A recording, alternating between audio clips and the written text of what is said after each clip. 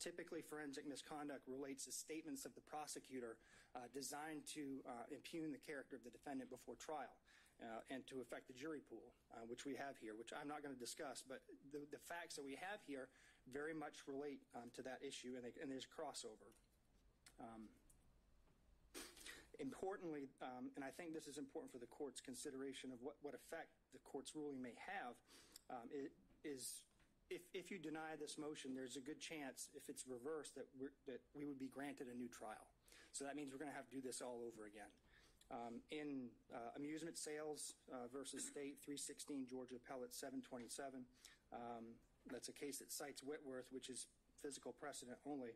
The court said, if the assigned prosecutor has acquired a personal interest or stake in the conviction, the trial court abuses its discretion in denying a motion to disqualify him, and the defendant is entitled to a new trial, even without a showing of prejudice.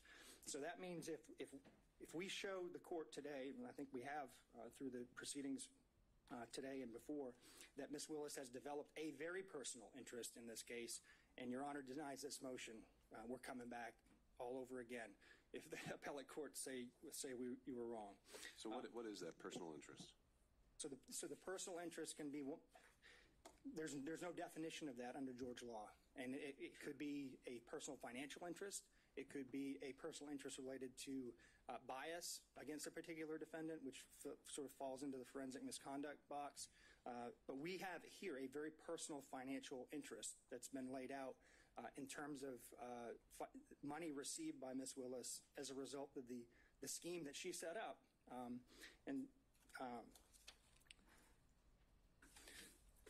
But to get to the issue of the personal interest in the context of an appearance, I think that's important. I do want to suggest to the court that there are a number of cases that post-date this actual conflict of interest language that's suggested in some of the cases from the 90s, that you have to pay attention to what this looks like to the public. And I agree with all of the law, and I'm sure the state's going to stand up here and say it can't be a speculative or a conjectural type of personal interest. We don't have that here. We have something very concrete. And as Judge McBurney put it, actual and palpable, not speculative and remote. That's exactly what we have here. We've demonstrated through the testimony of the witnesses, some of whom impeached themselves, that we have a very personal interest. In the seminal United States court case that deals with prosecutorial impropriety is Young v. U.S. That's a 481 U.S. 787 case. In that case, it's the opportunity for conflicts to arise that created at least the appearance of impropriety. And that's the case that requires that the prosecutor be disinterested. Since a scheme injecting a personal interest, financial or otherwise, into the enforcement process may bring irrelevant and impermissible factors into the prosecutorial decision. Now, there are a number of Georgia cases that sort of repeat that theme. Reeves v. State, 231, Georgia Appellate 22, that's a 1998 case, stated a potential conflict of interest existed and the appearance of impropriety existed. Davenport v. State, 157, Georgia Appellate 704, that's a 1981 case. That was decided 7 years before Williams. When there is at least the appearance of impropriety, a defendant is denied fundamental fairness in the state's prosecution of the charges against him or her. There are also rules that govern prosecutors. Lawyers in general are bound to preserve and avoid even the appearance of impropriety. That's Brown v. State, 256, Georgia Appellate 603, 202, 2002. Head v. State. A prosecutor's close personal relationship with the victim in a case may create at least the appearance of a prosecution unfairly based on private interest rather than one properly based on vindication of public interest. ABA Criminal Justice Standards for the Prosecution Function, Standard 3.1.2c. A prosecutor should avoid appearance of impropriety in performing the prosecution function. 3-1.7f. The prosecutor should not permit the prosecutor's professional judgment or obligations to be affected by the prosecutor's personal, political, financial, professional, business, property, or other interests or relationships. So the rules that govern her in her own profession say that this is wrong because she's developed a financial interest in this case. And at the very least, created the appearance of unfairness towards these defendants by setting up a relationship, a prosecutorial relationship with her boyfriend that she'd been dating for 2 years, according to the testimony. So before I move, Your Honor, to the specific facts, you asked, what's personal interest, and I think, frankly, as I was trying to figure this out, I think you know it when you see it. It's just like in the concurrence in Jacobellis versus State of Ohio, Supreme Court case from 1964, Justice Stewart, in his concurrent opinion, said, I know it when I see it, talking about obscenity. I think you know it when you see it. I think there's enough facts in front of you that you know it when you see it. And so I think that governing principle helps enlighten some of the facts here. And also, I think it's not just financial. In McLaughlin v. State, I think the court's very familiar with that case, 295 Georgia 609, 2014. The Supreme Court essentially said that because the acting DA had become a witness in the case and developed a personal interest in the case due to his daughter's relationship with the victim, that he was disqualified. And because he was disqualified, his entire office was disqualified. So turning to the facts of the case, Your Honor, I think I've got, my role is 20 minutes, so I've got about 8 minutes left. So why the relationship, why did we spend so much time on a relationship between these two people? We frankly couldn't care less if they had a personal relationship outside of work. That is not what the issue is here. The issue is that they began this relationship in 2019. They were dating for 2 years, and then she awarded him a contract where public money, either from Fulton County or the state of Georgia, ended up in his pockets. That decision alone was improper. But what's even more improper is that then she and he used that money to go on personal vacations and trips. If Your Honor will remember, Exhibits 9, 11, and 12 dealt with the expenditures by Wade on trips. If you do the math on that, if you look at what he spent, and then you look at the testimony about what was paid back by Willis, because the cash reimbursement theory, I'll talk about in a second, but if you do the math on what he actually paid for it and what they testified she paid back in cash, you still have over $9,200, $9,247 to be exact, is the amount of money they cannot account for in their testimony.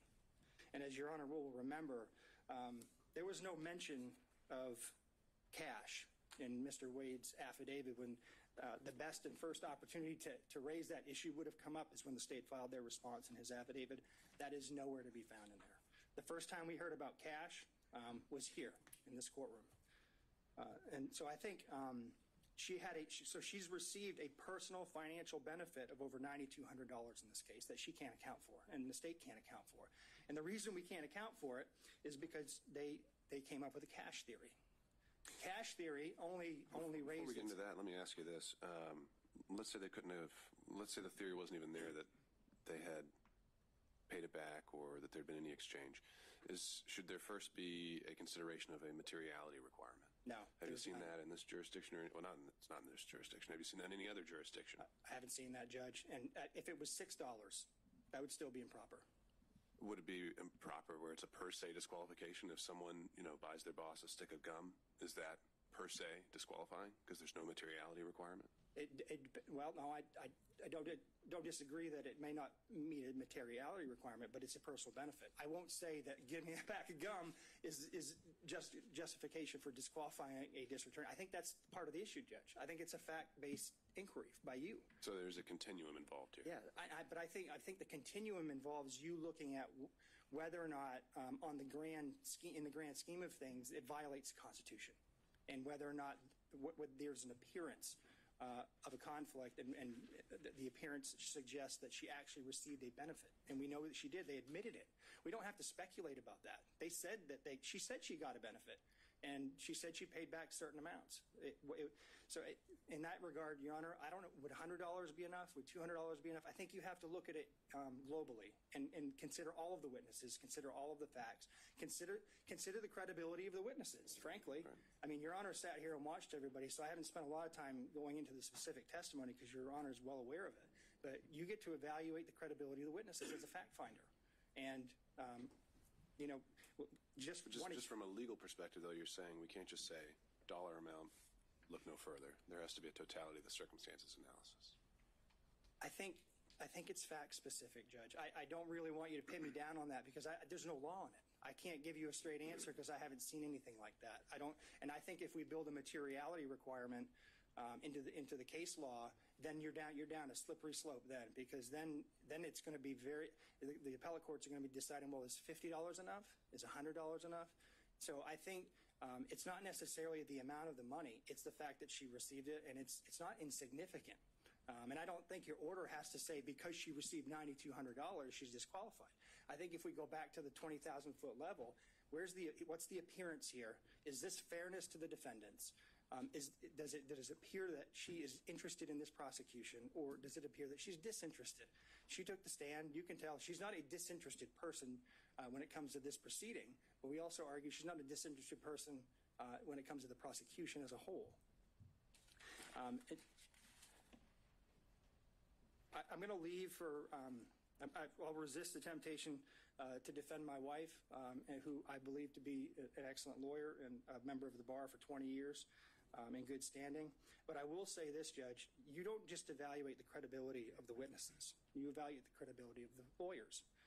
And Mr. Abadi stood up here in open court in front of national news and the national public and called her a liar. I need to address that for 1 minute.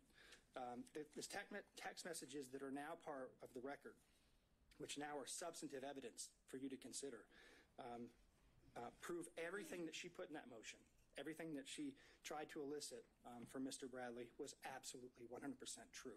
And not only was it true, she verified through the witness himself that the motion was accurate before it was filed.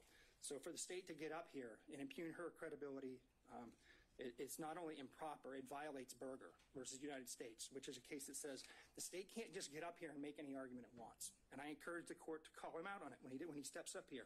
We have to have candor towards the tribunal. You cannot lie to the court, cannot lie to the public, cannot lie to the jury. And I think that's what he did. So there's other corroboration of our view that she was in this relationship. I think, frankly, based on Mr. Bradley's testimony, Your Honor can separate the wheat from the chaff when it comes to credibility. But Mr. Bradley had 2 chances to correct information that he suddenly developed amnesia about, but he just didn't do it. How does the timing of the relationship impact a financial interest? Because it's part of the scheme she created intentionally in order to give benefits to her boyfriend. So there's a reason why they fought so hard on this, Judge. I mean, there's a reason that every single subpoena was objected to. Every single question we asked Mr. Bradley was objected to. The jumping up and down, all of the obfuscation. There's a reason for that. They know that if Your Honor finds that relationship started in 2019, that the appointment of Wade itself was improper. And if that was improper, then he had no business as an average citizen, along with the fact that they didn't have approval from Fulton County to appoint him in the first place.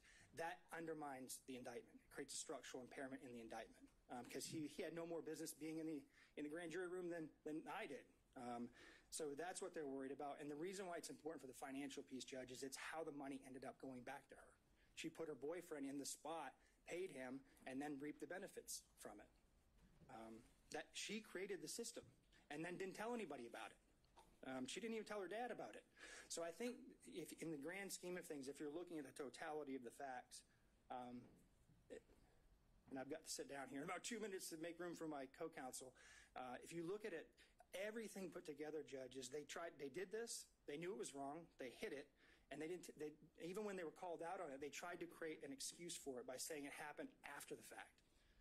We know now from the testimony, Ms. Yurdy confirmed that Mr. Bradley, his text messages were accurate, not his court testimony, but that fact was accurate. the motion is accurate.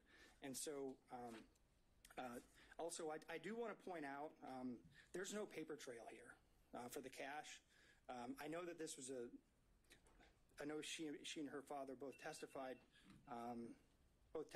that they kept cash on hand, which, I mean, keeping cash on hand in and of itself is not a problem. When you're a public official and you're required to keep track of gifts that you receive, then you need to keep track of it. But there's no paper trail. There's no deposit history. There's no withdrawal history. There's no receipts. None of that. So even assuming their testimony could be credible, and we don't think that it is, you still don't have enough information to track all that money that she received. And this is just what we know about. But does the lack of evidence fall on the state? Does the lack of evidence fall on the state? Isn't that where burdens come in? Yeah, yes, I think they had an obligation to tell Your Honor, hey, this is where the money went. And they certainly had the ability to do that if they could do it. Since they didn't do it, we have to assume they can't. And if they can't, I just want to remind the court of a very important piece of testimony from Ms. Willis that I think goes to credibility of all of the officers of the court who testified. She met with Wade, and they developed, in 10 minutes after talking about the financial piece, I believe, this cash theory that could not be rebutted. We have no ability to do that. They did, and they chose not to do it. So with that, Your Honor, unless Your Honor has more questions for me, I'm going to sit down and turn the podium over to my distinguished colleague, Mr. Sadow. Thank you, Mr. Merchant. Appreciate the court's time.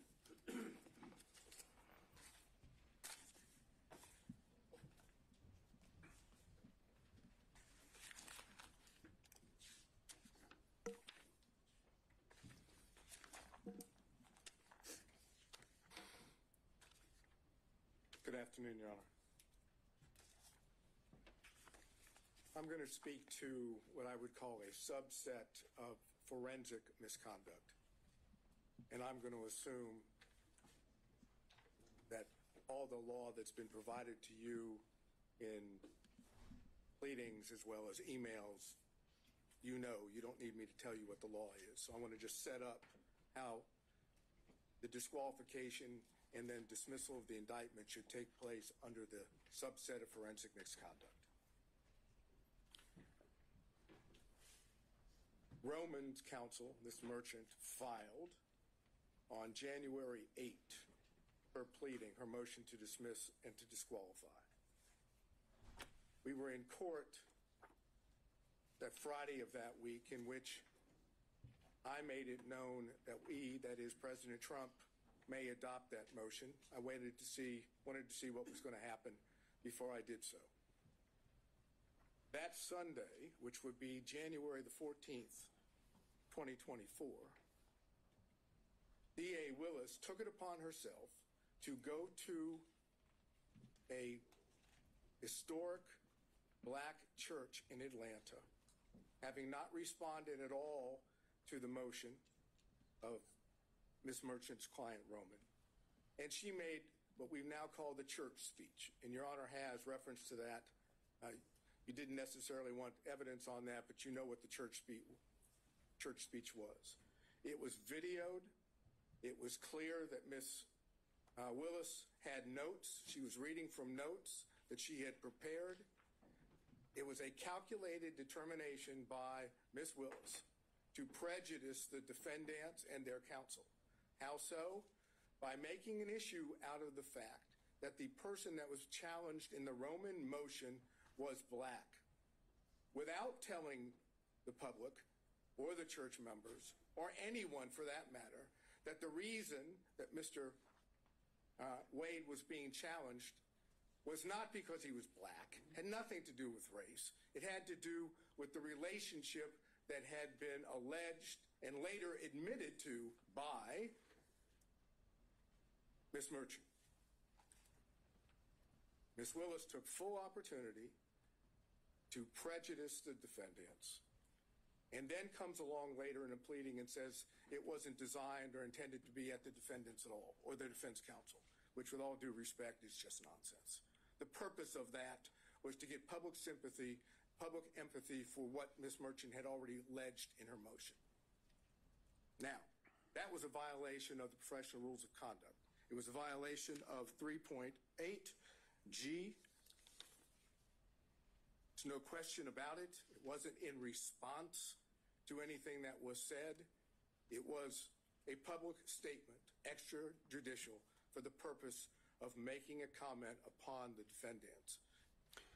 It would be in response to a motion that was filed. But it wasn't filed in a response, in a pleading. It was filed in response to a motion. And the motion were allegations made.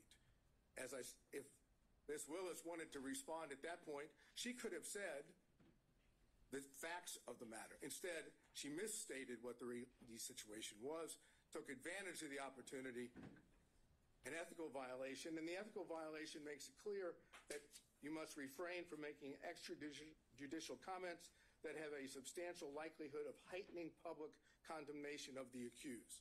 Can you think of anything more that would heighten public condemnation of the defendants than alleging that defense counsel and the defendants were making their motion based on race and religion?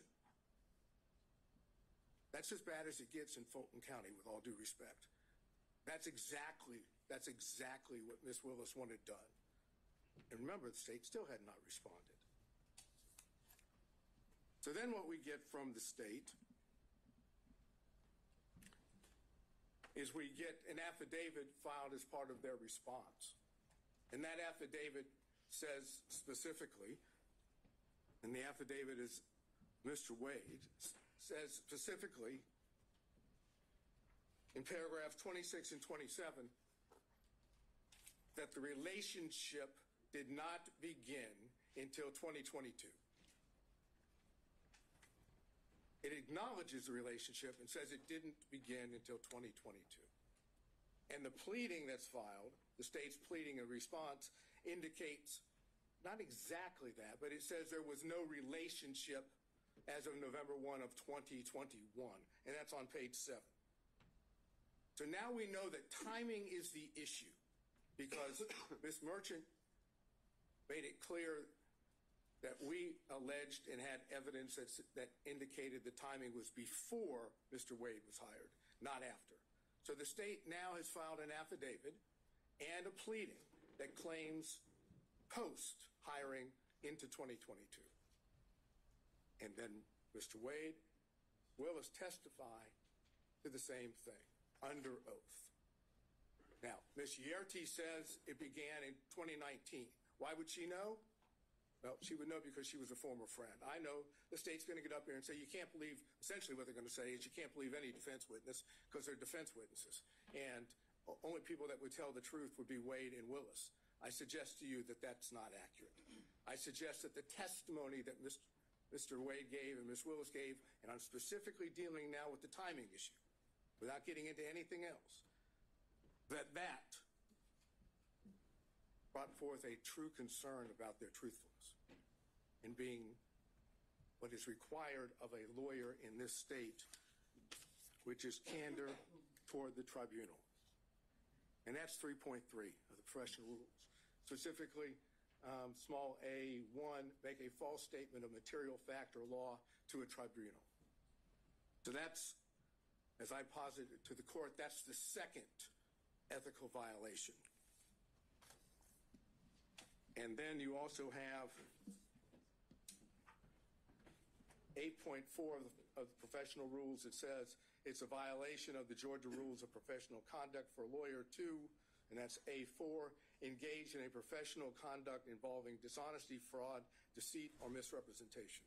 Now, do you have to find that Wade and Willis lied? No.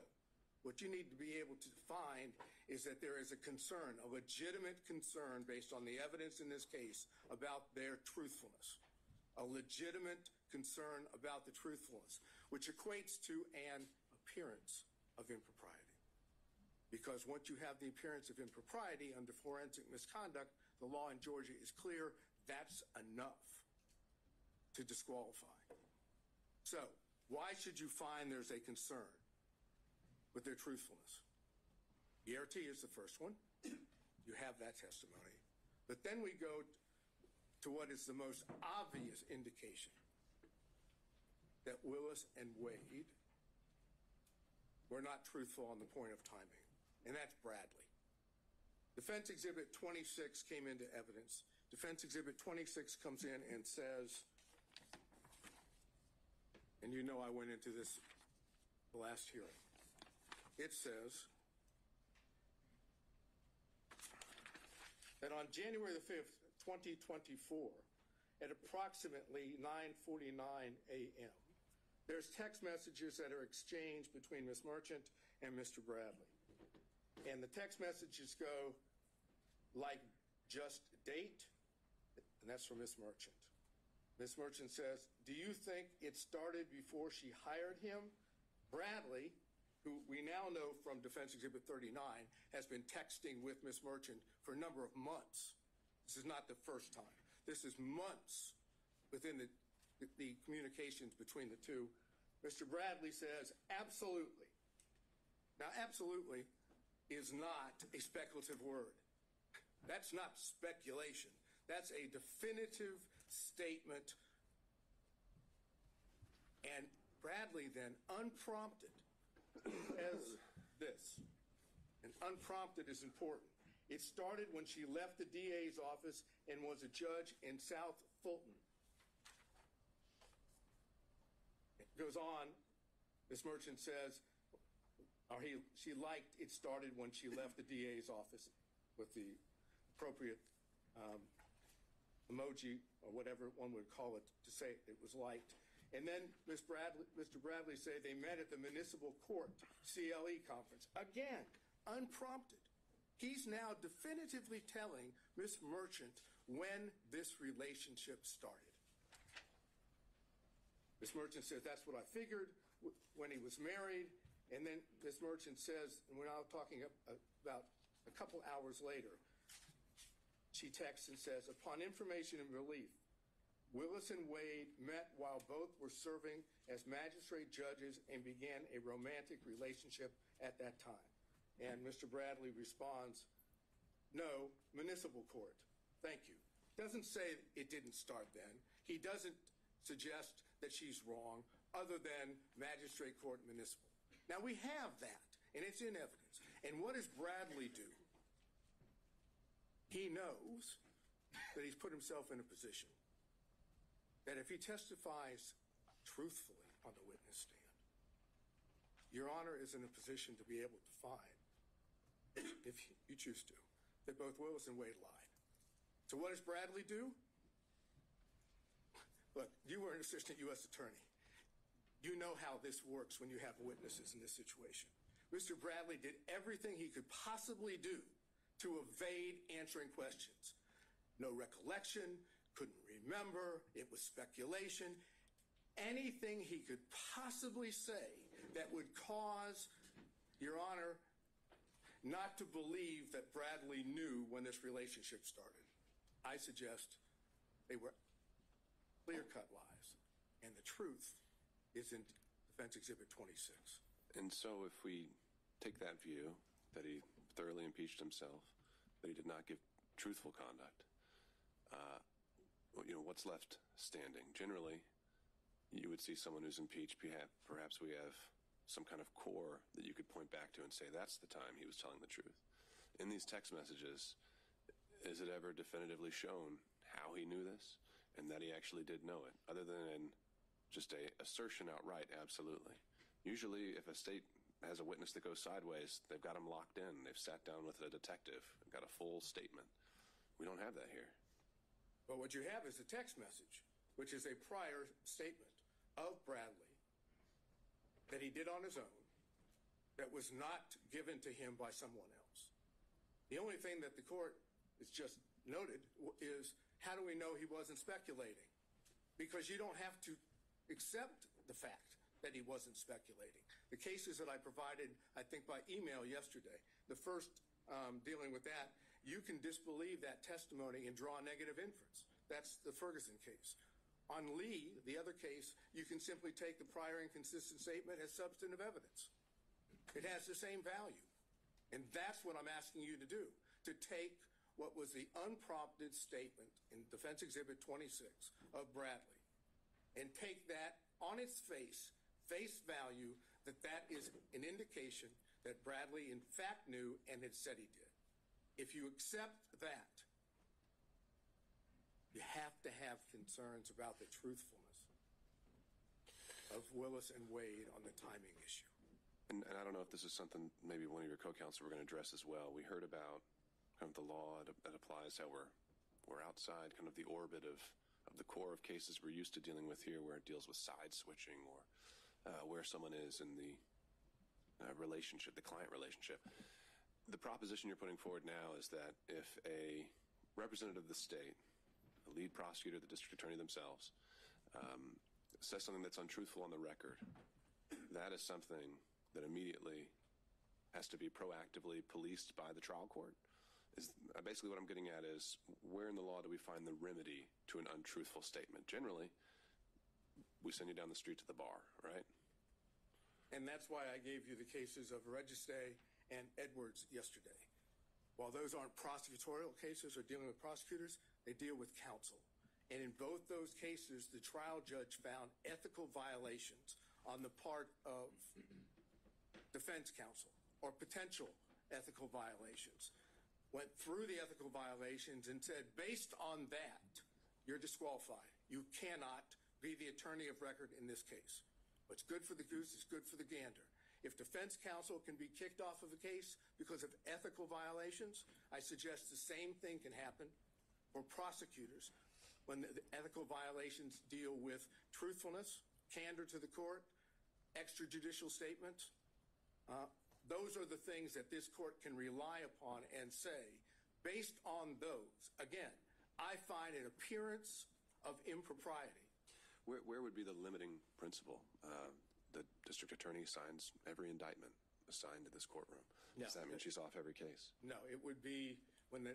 If I found that she's untruthful, is that what you're kind of suggesting, though? You don't have to find, again, I'm not saying you have to find she was untruthful or that Wade was untruthful. You don't have to make a finding of fact that they lied. All you have to do is make a finding of fact that you have genuine, legitimate concerns about their credibility, about their truthfulness. And once you find that, then you can apply Registe and Edwards. Well, but it's the same principle, though. If I have genuine concerns about her truthfulness on a particular occasion, how do those not spill over into every criminal case a district attorney brings? Well, it's because she testified under oath, and so did Mr. Wade. They didn't have to testify falsely. They could have testified truthfully. They could have indicated that the relationship, the timing was in fact before Mr. Wade was hired. They chose not to. And in that sense, that dishonesty, that constitutes a violation of their ethical responsibilities. This is not signing an indictment. This is not filing a pleading in which both sides have their own positions.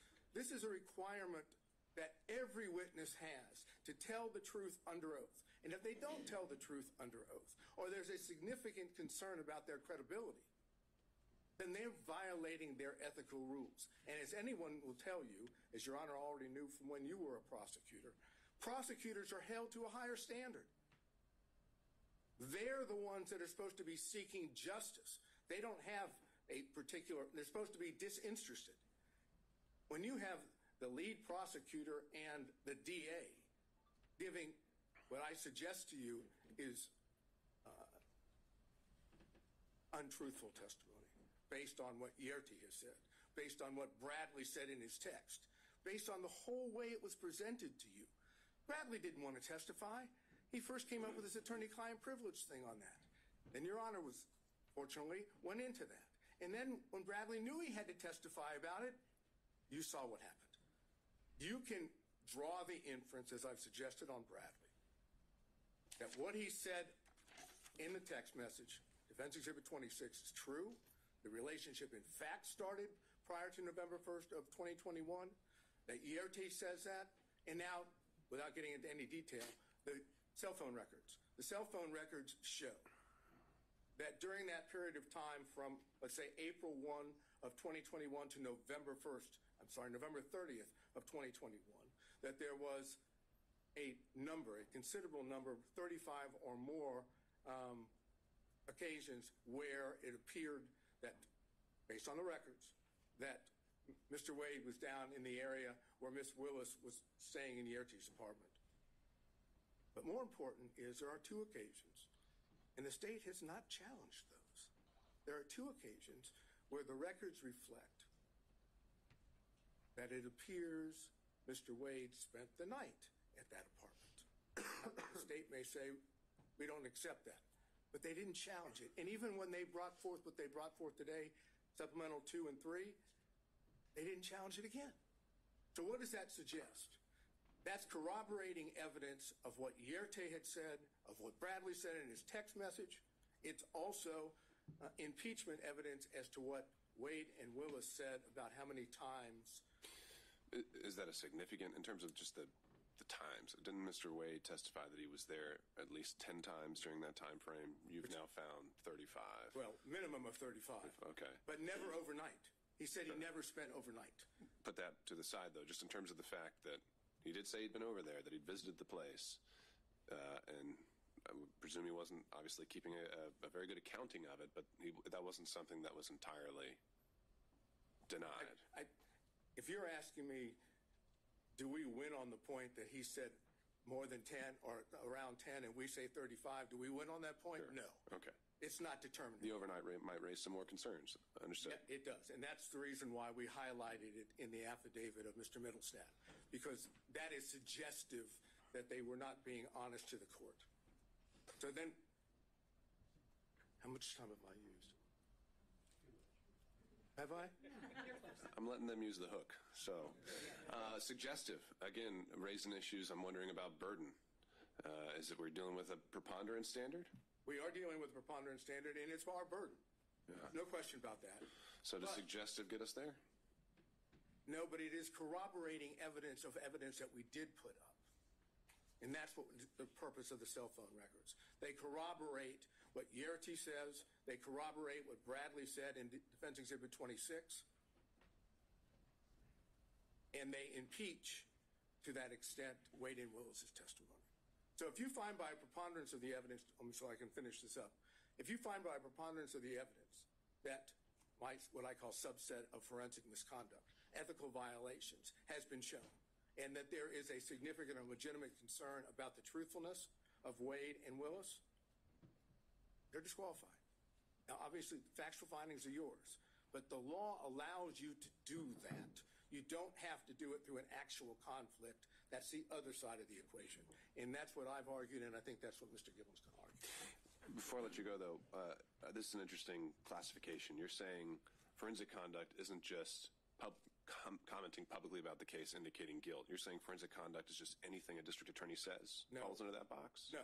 I'm saying that improper, that forensic misconduct as a subset of that would include violations, ethical violations, which impact the ability of the defendants to get a fair trial, as well as impact the court's ability to have faith that the prosecutors, these two prosecutors, are acting in good faith in their own conduct.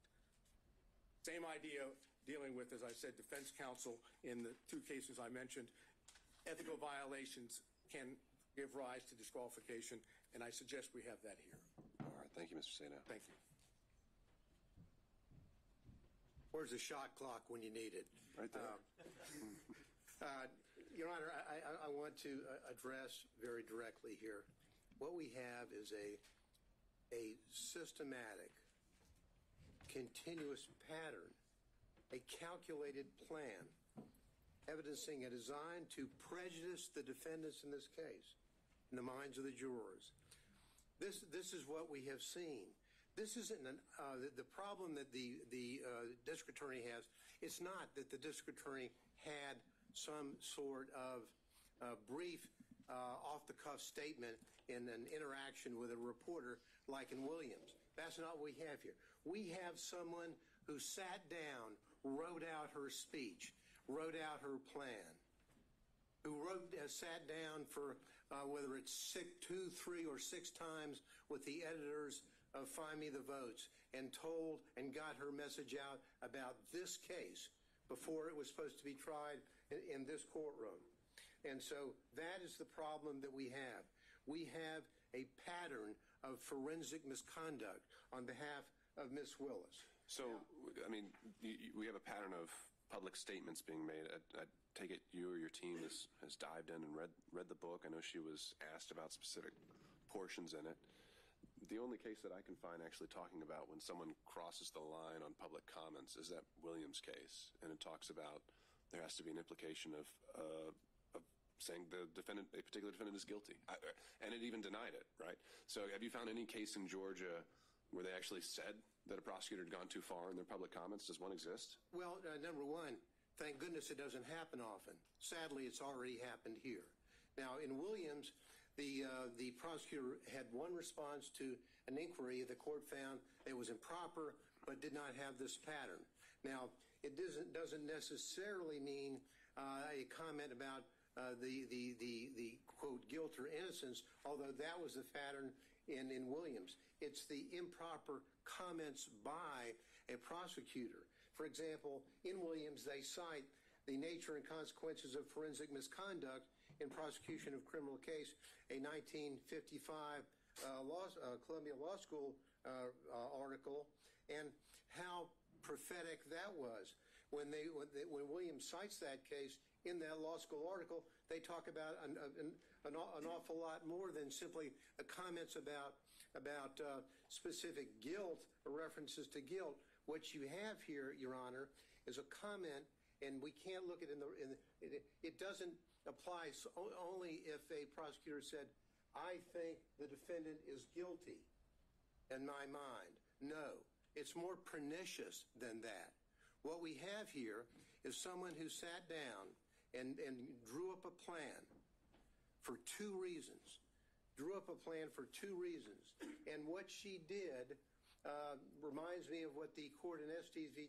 Texas talks about, and that is that pretrial can create major problems for a defendant, indeed more harmful than publicity during a trial, for it may set the community opinion as to guilt or innocence. That's what we have here. That's exactly what we have. And the court in Estes talks about the power of the television camera. So what do we have, and what did this prosecutor do? What she chose to do is sort of what was criticized by the Supreme Court in Shepard v. Maxwell.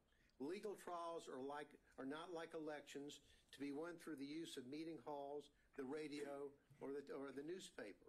That's exactly what we have here. What we have is a deflection. What this is all about is more insidious than just making the comments that she's made. It's a deflection. What she chose to do was to say, okay, I have done my best to hide the relationship with Nathan Wade. And Nathan Wade has done his very best by filing false documents in his divorce case to hide his relationship with Miss Willis. Now, and so what did they do? Well, when Miss Merchant filed the motion to disqualify, now the game plan has to change. The game plan I call the deflection begins to take place. The deflection is when the district attorney sat down and wrote out. I'm sure the court has. When you look at that video, it's in evidence of her speech at church. She has written out everything, and she's reading from it. She chooses to deflect. The court asked earlier, wasn't she really responding to the motion that had been filed against her? Would that she had. Because if she had, she would have looked the members of that church in the face and say, there's been an allegation that I had a romantic relationship with Mr. Wade, and ladies and gentlemen of this congregation, it's true. She didn't do that. She chose to deflect and to do two things that are reprehensible for any lawyer, but particularly for a prosecutor. She chose to pull out the race card and the God card. That's what she did. And she wrote it out. She went on to deflect away from the allegations in the Wade motion, and she's saying, why, in her talk, public discussion with God, why are they only attacking one in reference to Mr. Wade? And then she goes on to say, God, isn't it them playing the race card when they only question one? Now, if she had been truthful with that congregation, truthful with the community, she would have said, I had a relationship with him. Good, bad, forgive me, whatever. That's what she should have said. But she chose to deflect and say, them, the reference to them and the others and they. It's obviously a reference to the motion filed by Ms. Merchant. They choose to go after the black man. And she then goes on, again, deflecting away and deflecting to what I call the third rail in American society, choosing somebody on the other side of being a racist. So-and-so is a racist. They're racist. She was the one playing the race card in a way to try to deflect from her own conduct. She goes on to say in discussions with the Lord, God, is it that some will never see a black man as qualified no matter his achievements? Again, the deflection. What is she saying? The listener is not necessarily in that audience in that church. The listener is at Fulton County. The potential jurors who will come into a courtroom and say whether or not they can fairly judge the evidence or judge the defense in this case. She chose to inject race into the minds of the listeners and virtually everybody in this community, and literally everybody in this country has reviewed and analyzed her speech that she made in a premeditated way.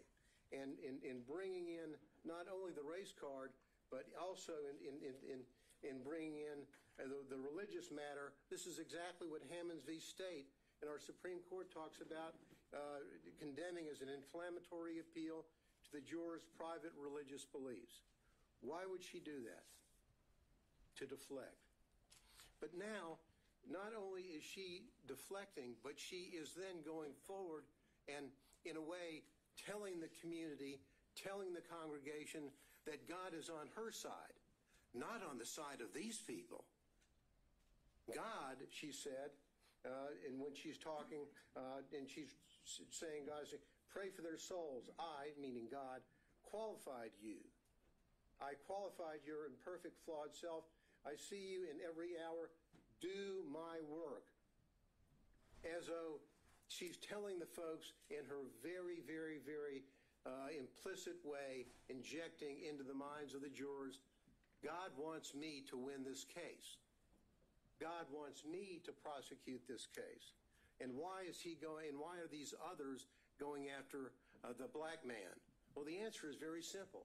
As we said in our brief, we didn't mention Mrs. Cross, Ms. Cross, the white female, or Mr. Floyd, the white male, because there was absolutely no evidence, and is no evidence, of a personal romantic relationship with them in which she obtained these benefits. That's the reason why we did not do that. So she goes forward with her with the deflections. That's exactly what she does when she goes forward, and she talks about a planned interviews time and time again with authors of a book, Find Me the Votes, where she's talking about a case that's going to be tried in this courtroom. It's reprehensible. So in that specific, instance, setting aside the fact that she was willing to go on the record before a case had even reached the jury, what specific statements from that book do you contend cross the line? Well, for example, she's saying, she goes on to talk about all the calls that she gets from people calling her racial terms. And all the calls are racist. What she's trying to do, and I think there's a reference in there to MAGA people, whatever.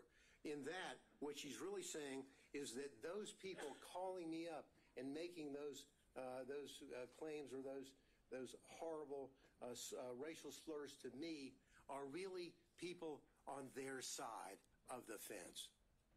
That's what she's doing. And there's no reason, Your Honor, ever for a prosecutor to sit down and go forward with this kind of interview. She did it in Find the Votes. But then what really happened here is this hiding of the relationship. Because in hiding the relationship, they have done such a good job. Mr. Wade filed false documents in his divorce case. when on May the 23rd, May of 2023, talking about, have you ever had sexual relations with a person during the course of the marriage or including the period of separation? He's still married. He doesn't have a divorce decree, but his answer is none. Then he's asked whether or not on any occasions he's entertained or been entertained by someone, a woman, a member of the opposite sex, in this case a woman, from the date of the marriage to the present, talking about place and time and all that. What is the answer? None. Why does he do that? He does that because he doesn't want to tell about the relationship that he has with Miss Willis and the benefits that he has gotten and that he gave to her. And what these answers are absolutely reprehensible, that a member of the State Bar of Georgia would file these answers that are inaccurate. What does Miss Wade do? Miss Willis do? Miss Willis, on her financial report, on whether or not she has gotten anything of $100 or more in value from a prohibited source. The court asked earlier about what a threshold might be. Well, for the financial report, it's $100. That's it. She doesn't report any of all of the benefits that she received from Mr. Wade. All the trips, all the entertainment, all the 3 nights in the luxury suite in Aruba. All of that. None of that is here. And they say, oh, well, maybe it all balanced out, even though I can't prove it with the cash. Well, that's like saying, did I give the court a Christmas present? Well, maybe I gave the court a Christmas present, and the court gave me one back. The court has to fill out a form whether you got a Christmas present from anybody. You say, I got one from Mr. Gillen. You don't say, nah, well, I gave him one back, so it really evens out. They're false reports. And because they're false, what they had to do is they had to say, uh-oh, Miss Merchant has caught us. And so what we're going to do is we're going to get, in our response, we're going to get Mr. Wade to file a false declaration, which he does. His declaration in this case is false. And the evidence showing that that is false as it relates to the timing, and the court asked earlier, why does it matter, if the relationship was before or after November 1, 2021? The answer is they think it's important, and frankly, I do too. Because when she's hiring somebody and she's not telling the people who are going to be paying the tab up to $700,000, hey, I just hired my boyfriend who's taking me on a trip to the Caribbean and taking me down to Aruba and taking me to California. Hope you don't mind. No disclosure whatsoever. And the money flows off. But because they got caught, they then commit what I think is an additional component of forensic misconduct, and that is fraud on this court. When they filed that affidavit, and now it's been proven, I think, beyond virtually any doubt that the relationship occurred prior to November 1, 2021, and the benefits that were there. And we don't have to run around, and I love we've got all the records showing from Mr. Wade about the payment for these trips, for the cruises, for the flights, all this stuff. What's the only way is they sat around and met together before they testified and came up with their story. What's the only way that they can save themselves? Pay no attention to the records. Pay no attention to the airlines and to the flights and vacations and the cruises. I paid him back in cash. Show us your receipts. Where did you take cash out of the bank? Ever. Oh, I don't have any. Well, show us the deposits that he had. Well, never. We don't have any. What we have here is a fraud on this court, which has been shown, I think, overwhelmingly by the evidence and overwhelmingly through not only the testimony of Yurdi, the testimony of the emails and the text from Mr. Bradley to Ms. Merchant, as well as all the documents that they had no answer to other than the just trust me, I gave him money, it evaporated, I don't know where it came from, and he doesn't know what he did with it. Just please trust us and believe us because it's our only way out of the trap that they set for themselves. These people, sadly, and I hate to say, as the court knows, I was a prosecutor for about 3.5 million years, it seems, in the federal building, and I was an assistant DA beforehand. Prosecutors don't act like this. Lawyers don't act like this. These people, Your Honor, is a systematic misconduct, and they need to go. Thank you.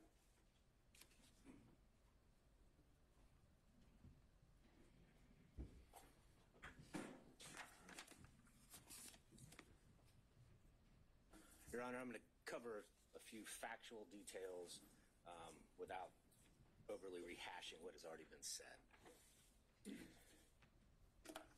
During the pendency of this investigation in this case, Mr. Wade and Ms. Willis basically lived Robin Leach's lifestyle of the rich and famous. And they did this riding on the backs of the defendants in this case, funded by the taxpayers of Fulton County and the state of Georgia, with the money that was paid to Mr. Wade through the contract that Ms. Willis got him. That money flow, that is the personal interest that you asked about. She was personally benefiting from the position, from the job, from the scope of the investigation, from the scope of the indictment, and how they conducted it. And we know this, we know from the records that have been submitted before the court that Mr. Wade paid at least $17,095 towards this relationship. That does not even include the various dinners, the day trips that both Wade and Willis admitted to, so that number is likely even higher. We know from the documents that Ms. Willis only paid $1,394 for an airline ticket. We know from Ms. Yurdy, who was pretty much uncontested, there was no evidence presented by the state disputing her time frame, that relationship started in 2019.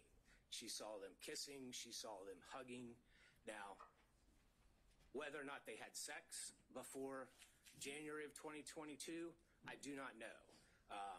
They admitted sometime in early 2022, and I found it curious that they both, Wade and Willis, just went straight to the sex. So maybe that's when they started having sex. I do not know. But the relationship predated that. And their combined and overly suggestive focus on that is a red herring to this court and to the defense, that that's what they want you to focus on. They want you to ignore all the evidence that the relationship predated that. The relationship started in 2019. The relationship continued through 2020. The relationship continued through 2021. Looking at the cell phone communications, just in the first 11 months of 2021, over 2,000 calls, almost 9,800 texts. I don't even think love-struck teenagers communicate that much. The November 29th and November 30th escapade, phone call from Ms. Willis, between Ms. Willis and Mr. Wade, 11:32 that night. Shortly after midnight, the phone starts traveling down from where Mr. Wade lives and ends up where Ms. Willis is staying, and he's there until roughly 4:55 a.m. None of the excuses, none of the explanations that Mr. Wade gave, going to the Porsche experience, going to dinner, going to the airport, none of that explains that. I'm pretty sure the Porsche experience isn't open in the middle of the night. I'm pretty sure that there weren't any restaurants that he drove 30 to 45 minutes to go eat at in the middle of the night, right after he talked to Ms. Willis. Teenagers have a name for those kind of calls and those kind of escapades. I won't go into it. But the documentary evidence, the objective evidence, undercuts everything that both Wade and Willis said. When you look at Ms. Yurdy, again, she unequivocally said that relationship began in 2019. She saw physical evidence of a romantic relationship. Mr. Bradley, in the text messages, which are substantive evidence, said that that relationship began in 2019. Again, his January, temporary amnesia that somehow was triggered temporarily after Gabe Banks called him, we can question that. But we do have statements from him that specifically said that relationship predated Mr. Wade's appointment by Ms. Willis. You asked, well, in Mr. Wade, you asked what the materiality would be. How much is enough? Well, clearly $17,000 is enough. But Fulton County has told us, has told Mrs. Willis what the materiality is. It's $100 in a year. She twice signed declarations, certifications that she did not receive any gifts. And even under her strained explanation, there were monies, there were gifts, there were dinners, there were excess contributions flowing her way that exceeded $100. Her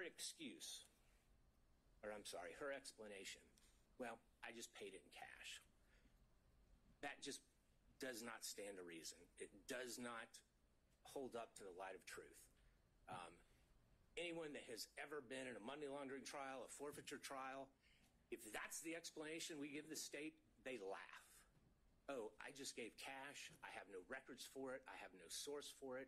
The only thing that she could say that was a source for the money, because at times she said she was down to $500 to $1,000. The only explanation she had is, well, sometimes I go to Publix and I may get an extra $50. That shows up on your debit card or your credit card. Did they bring those records in? No. Did they bring her bank accounts in? No. Did they bring any documentary evidence in? No, they did not. And why is that important, Judge? Yes, the burden is ours. But under OCGA 24-14-22, if a party has evidence in such party's power and within such party's reach, by which he or she may repel a claim, and they had that power, Ms. Willis had that power, Mr. Wade had that power, that they can repel the claim that we have made against them, but they admit to produce it, or if they produce weaker evidence, then you, as the fact finder, Judge, it is in your power to disregard that, and a presumption arises that that documentary evidence that is in their possession that they failed to produce supports our claim. And that is something that the state relies on regularly in criminal trials. And that is something that the court should rely on in this case when formulating its factual findings. And we know that both Mr. Wade and Ms. Willis have some difficulty expressing the truth when it comes to their relationship in these cases. We know Mr. Wade lied in his interrogatories multiple times. We know Ms. Willis falsely certified that she hadn't received any gifts from anybody. And Mr. Wade clearly was a prohibited source. He was someone doing business with Fulton County. Anything over $100 in a year, she had to put down, and she put zero.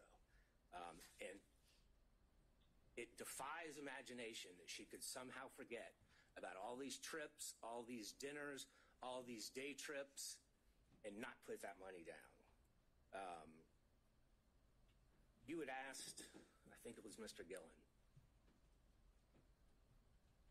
did she say in that church speech or anywhere else that the defendants were guilty? And I think she did in that church speech. She said in that church speech, and she was talking about a conversation that she apparently had with God, talking about herself. She said, this leader has a trial conviction rate of 95%. She said, the trial team this leader put together has a conviction rate of 95%. I do not see how anyone, and I think that was purposefully intended by Ms. Willis, I do not see how anyone can listen to those two statements and not take that Ms. Willis is telling everyone in that church and everyone that's going to hear that in the media afterwards that these defendants are guilty. That is what she was saying. She is a prosecutor. She's familiar with the U.S. v. Berger. Every single attorney that's ever been a prosecutor is familiar with the dictates of that U.S. Supreme Court case. That is a foul blow. That is improper, and she violated pretty much every tenet a prosecutor must abide by to seek truth and justice in a particular case. So, Judge, when you're looking at this, uncontroverted evidence shows that they had a relationship prior. The uncontroverted evidence shows that Mr. Wade lavishly spent on Miss Willis. The uncontroverted evidence shows that the money that he was spending on Miss Willis came from this contract that he had. And I'm not just talking about the contract as a special prosecutor, but there's also those other questionable contracts that no matter whom his partner seemed to be, they also got. There is a direct financial benefit that Miss Willis received from this. And Judge, looking back at what Judge McBurney said, if merely hosting a fundraiser for a political opponent of a putative defendant creates not only the appearance but an actual conflict, then what Miss Willis has done since then in this case creates an actual conflict. But again, as prior counsel has stated, we only need to show the appearance of a conflict. And we have done that by a preponderance of the evidence. In fact, I believe we've shown an actual conflict. But nonetheless, the result should be that Miss Willis and her office should be disqualified from this case. We still have a few more minutes. I think Mr. Cromwell may have something to say. Thank you, Your Honor. Thank you.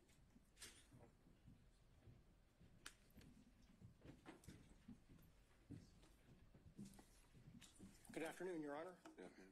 Harry McDougald for Mr. Clark. I'm going to talk further about conflicts, and I'm going to assume the most difficult standard for us to meet, which is actual conflict.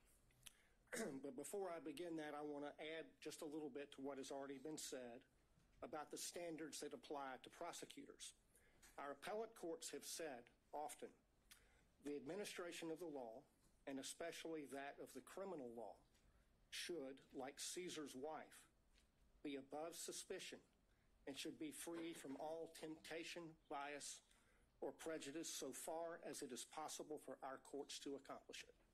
The first occurrence of that I can find is Nichols v. State more than 100 years ago, 1915. The most recent, Registe v. State in the Supreme Court in 2010, although they don't refer to Caesar's wife. That requirement is also embedded in the prosecutor's statutory oath, 15-18-2, which requires impartially and without fear or favor discharge my duties as district attorney and take only my lawful compensation, so help me God. The general rule on conflicts of interest for lawyers is in Rule of Professional Conduct 1.7. And we all know, it's all drummed into us, that we cannot have a conflict of interest. And if we do, we have to withdraw or we will be disqualified. The basic idea is that a conflict of interest impairs the lawyer's independent professional judgment. That's the test of a conflict and whether it can be waived and whether it's disqualifying. And that conflict is not just financial. It can be any conflict that impairs your independent professional judgment, and you see that in McLaughlin v. Payne. The court asked what was a personal interest for purposes of disqualification. It's anything that impairs professional judgment. That's reflected in the ABA standards that were quoted by Mr. Merchant, which list the prosecutor's personal, political, financial, professional, business, property, or other interests or relationships. And that's really embedded in the prosecutor's oath to act impartially. And the earlier disqualification order by Judge McBurney was based on political interests, not financial. What my colleagues have described as forensic misconduct is also cognizable as a conflict of interest based on that footnote in the Williams case.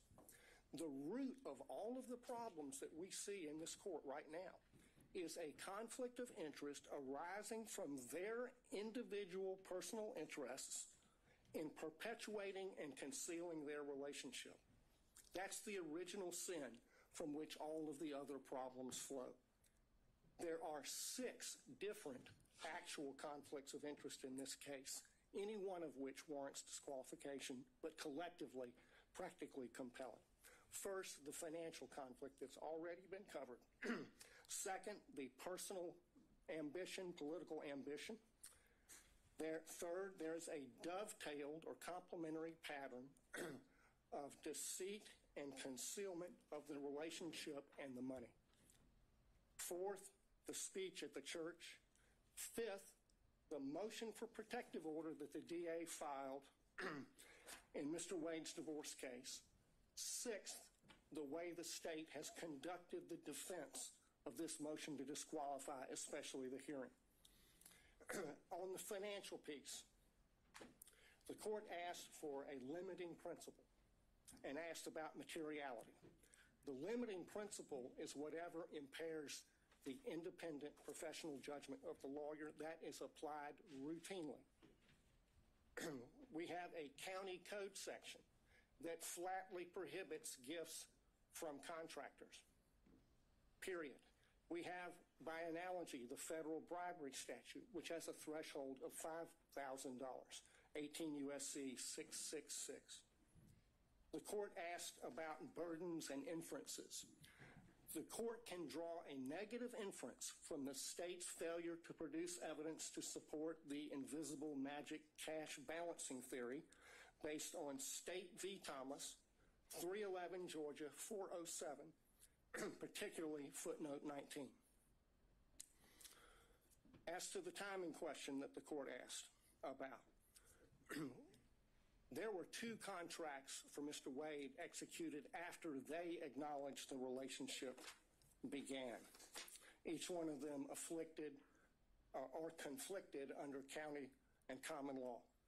The second conflict is her political ambition, for which he was previously chastised by Judge McBurney, and that's also present in this book. The inside flap of this book says that they were given, quote, exclusive access to thousands of secret documents, emails, text messages, and audio recordings. The court has twice denied defense motions to unseal special purpose grand jury materials. She helped herself to get the glory of this book. I introduced certified copies of a number of county code sections. I'm not going to walk through those, but I'll tell you why they matter. The stack of law from the state constitution down to the county ordinances imposes a regime on the DA under which she has three obligations. She has to go to the county commission to get approval to pay him like she did. She cannot accept gifts from a prohibited source. She has to disclose the gifts that she received. She evaded all of those requirements. Section 2-69 of the county code prohibits gifts from prohibited sources, which he was. There is no boyfriend exception. The disclosure forms, the evidence is sufficient for you to find that her disclosure form for 2022 is false and that it is a false writing. That's an actual conflict of interest between her duty, legal duty of disclosure, her legal duty of candor as a prosecutor, and her private and personal interests in concealing the relationship, concealing the gifts, and keeping the gravy train rolling for as long as possible. His part in the pattern of concealment is the story you see in many divorce cases. The husband is hiding things from his wife. How much money he's making, the other woman, and what he's spending on the other woman. And he got on that stand, lied in his interrogatories, and then he got on the stand and he lied about lying in the interrogatories. And the lawyers for the DA's office, they just sat there and let him do it. They did nothing to correct obviously perjured testimony. In and of itself, that warrants disqualification of every one of them. The reason they lied and covered it up was to avoid the trouble they're in right now. That served their personal interests to the detriment of their public duties as prosecutors. The speech at the church, I want to focus on why she did that. Mr. Gillen talked about that. She did it to deflect attention from her own misconduct and that of Mr. Wade. She violated her public duty as a prosecutor to serve her personal interests and the personal interests of her boyfriend. That is a disqualifying conflict between her personal interests and her public duty that is actual, operational, and materialized, and it rests on undisputed facts. The next thing that she did that was a disqualifying conflict of interest was the emergency motion for protective order that she filed in the divorce. I filed a certified copy of that as Exhibit 37. She sought a protective order under the Apex Doctrine on the grounds that she's the DA. The whole filing is expressly predicated on her status as DA. In fact, she never lets you forget it. She says it 27 times in 12 pages. In that filing, speaking as DA, she said, the circumstances, quote, suggest that defendant Joycelyn Wade is using the legal process to harass and embarrass District Attorney Willis, and in doing so is obstructing and interfering with an ongoing criminal investigation. In the prayer for relief on page 11, she asked for 6 months to, quote, complete a review of the filings in the instant case, investigate and depose relevant witnesses with regard to the interference and obstruction this motion contends. There's no sugarcoating it. That's a clear violation of Rule of Professional Conduct 3.4H, which prohibits lawyers from making threats of criminal prosecution to gain advantage in a civil case. She abused her power. She abused her position to threaten her boyfriend's wife with criminal prosecution to gain advantage for herself and her boyfriend in her boyfriend's divorce. She violated her public duties not to make that kind of a threat in order to serve her private personal interests and those of Mr. Wade. Another actual operational conflict. The last category is the conduct of the defense of this hearing. There were a lot of objections made based on attorney-client privilege during Mr. Bradley's testimony. Most of those objections were made by the state. But the privilege being asserted does not belong to the state. It belongs to Mr. Wade. That shows that the DA's office is serving the personal interests of the DA and Mr. Wade in carrying out further concealment and cover-up of their relationship, and not the cause of justice they are sworn to serve. That is a conflict of interest. It's a continuation of the wrongful pattern of concealment and cover-up that they've engaged in since the beginning. But now they've enlisted the entire office in the enterprise. In the written response to the motion to disqualify, they said this, and I quote, "To be absolutely clear, there is no evidence that DA Willis derived any financial benefit from Mr. Wade." That's on page 15. Flat out false. 10 lawyers in this case put their name on that, starting with the DA. So throw another log on the bonfire of conflicts of interest.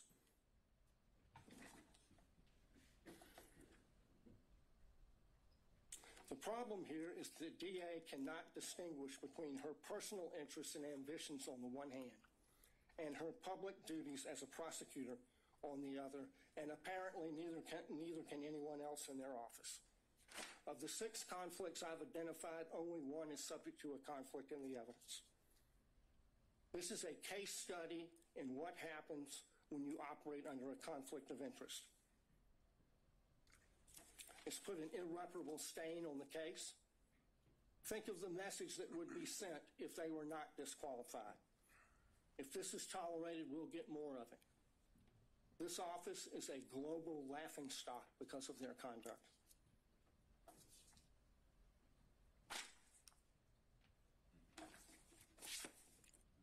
They should be disqualified and the case should be dismissed. Your Honor, there's not much oxygen left in the room. we delineated the times based on the whole presentation. Would Your Honor consider some time for us in rebuttal? No. Okay, well then, could I reserve what I had, 5 minutes for Sure, rebuttal? that's fine. All right, thank you, Your Honor. All right, let's take a quick 5, and we'll be back at 2:40-ish to hear from the state. Thank you.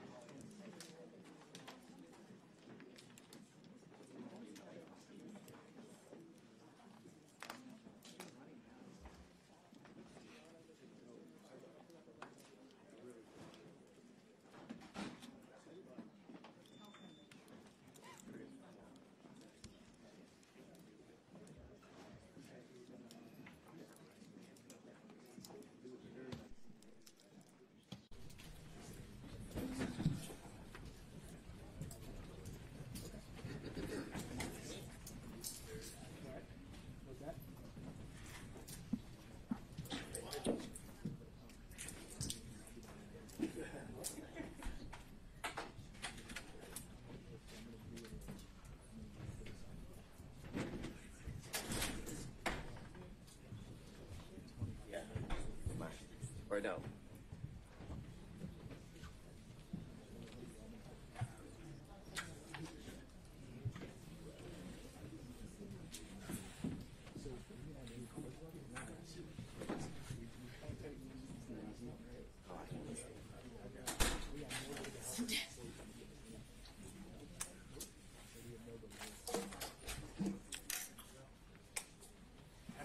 Sir?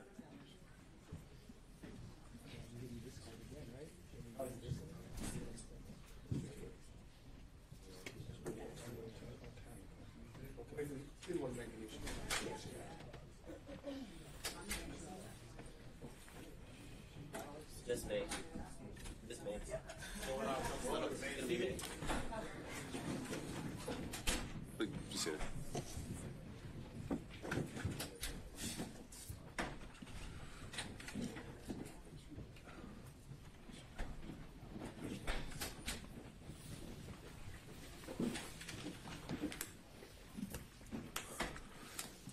All right, we're back on the record.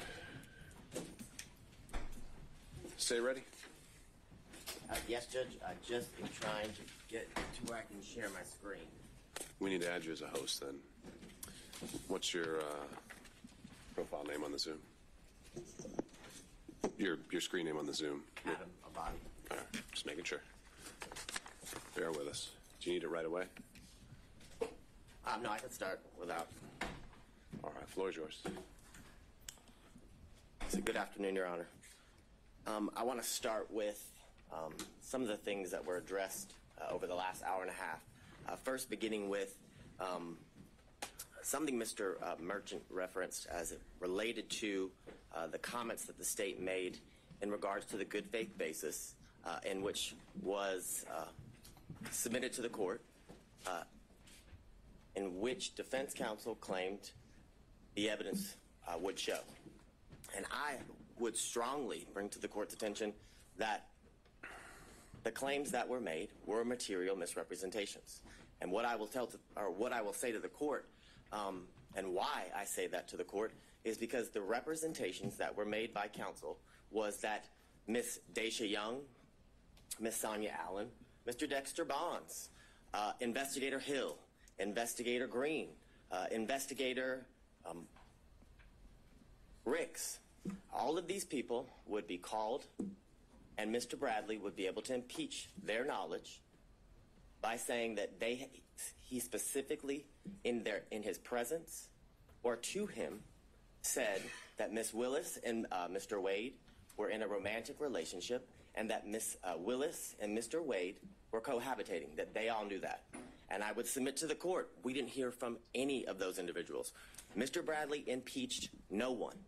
And I say no one because he did not impeach Mr. Wade. In order to properly impeach a witness, you have to confront the witness with the specific statements. Mr. Wade, and you can look back at the YouTube of the entire hearings of the last couple days, Mr. Wade wasn't once confronted with a statement that he claimed or said, or that is claimed that he said to Mr. Bradley.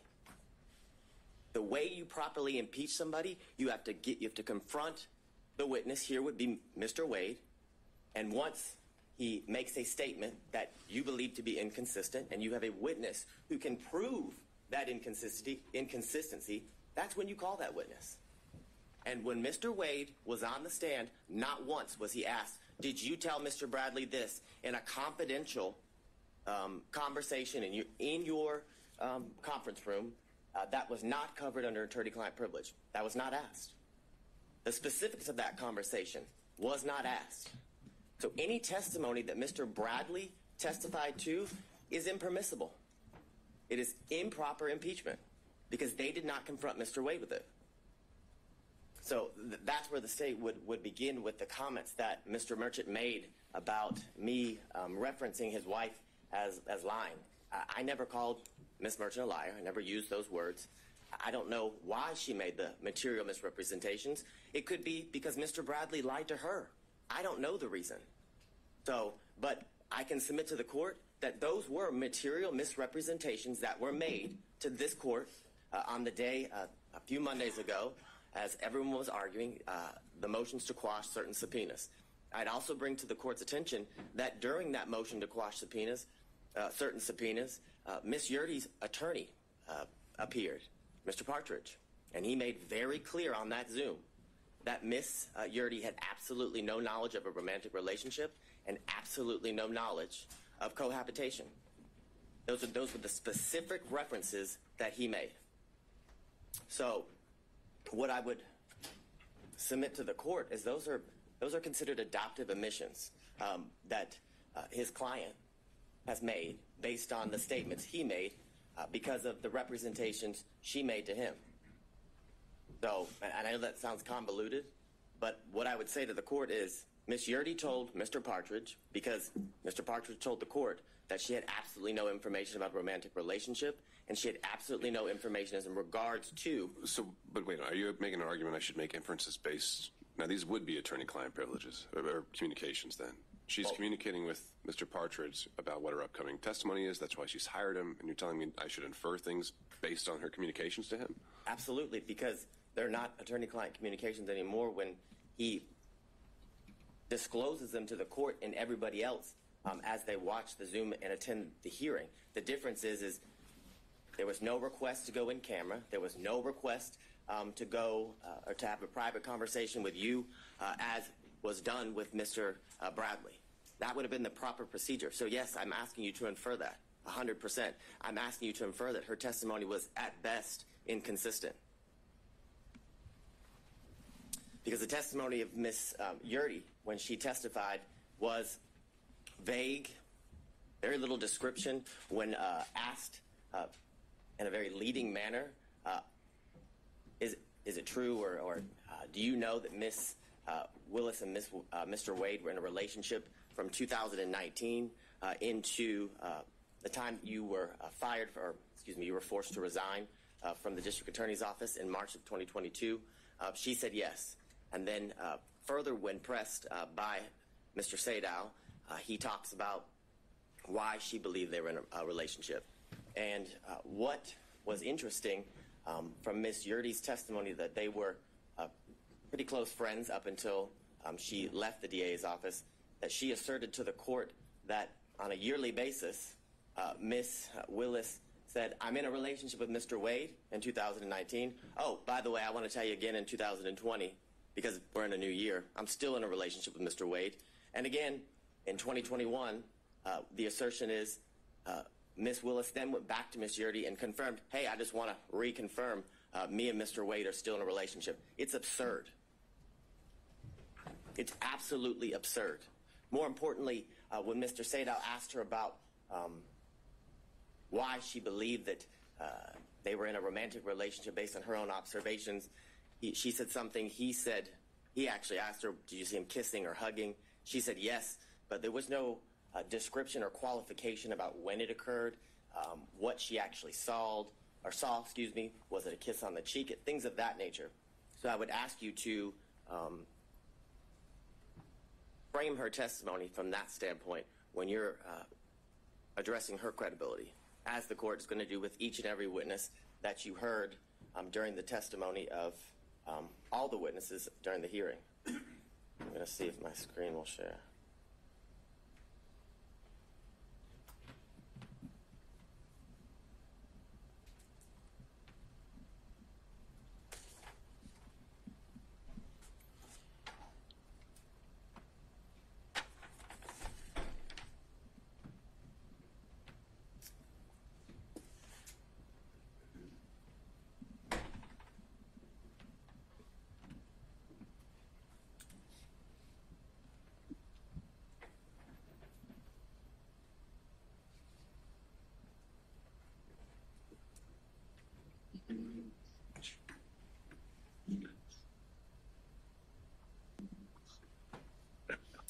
Now, I want to talk a little bit about the standard and the burden here in this instance as it relates to defense counsel and the claims that they have made in the motion to disqualify. And as I was doing a whole lot of research, I came upon this law review article from Cornell scholarship reading or publication, and they made very clear that courts have been relatively reluctant to exercise their power to disqualify prosecutors for any reason. And that goes along with the standard what the state would submit to the court is that the defense has to show an actual conflict. And in this instance, they have to show the actual conflict would be that Ms.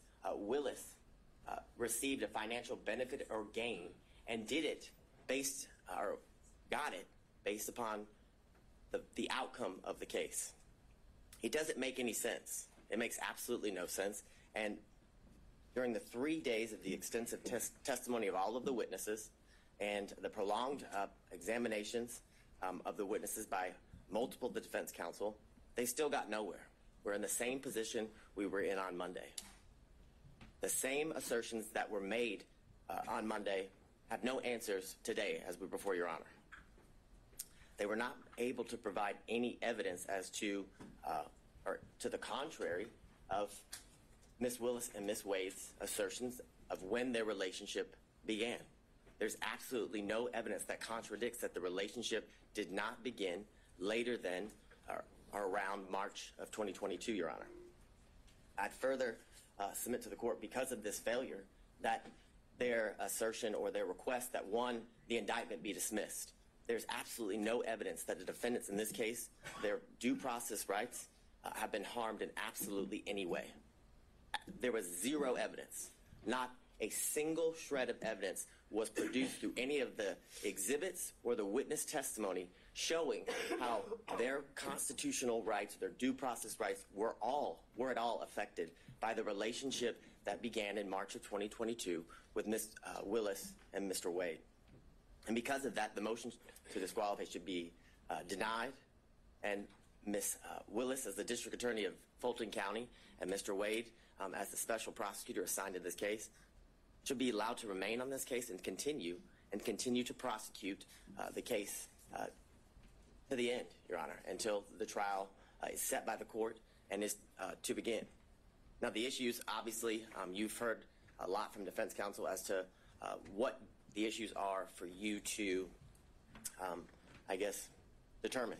And here it would be the state's contention is that you must find that there's an actual conflict if you were or are to come to the conclusion that you should disqualify Ms. Willis and the District Attorney's Office. And looking at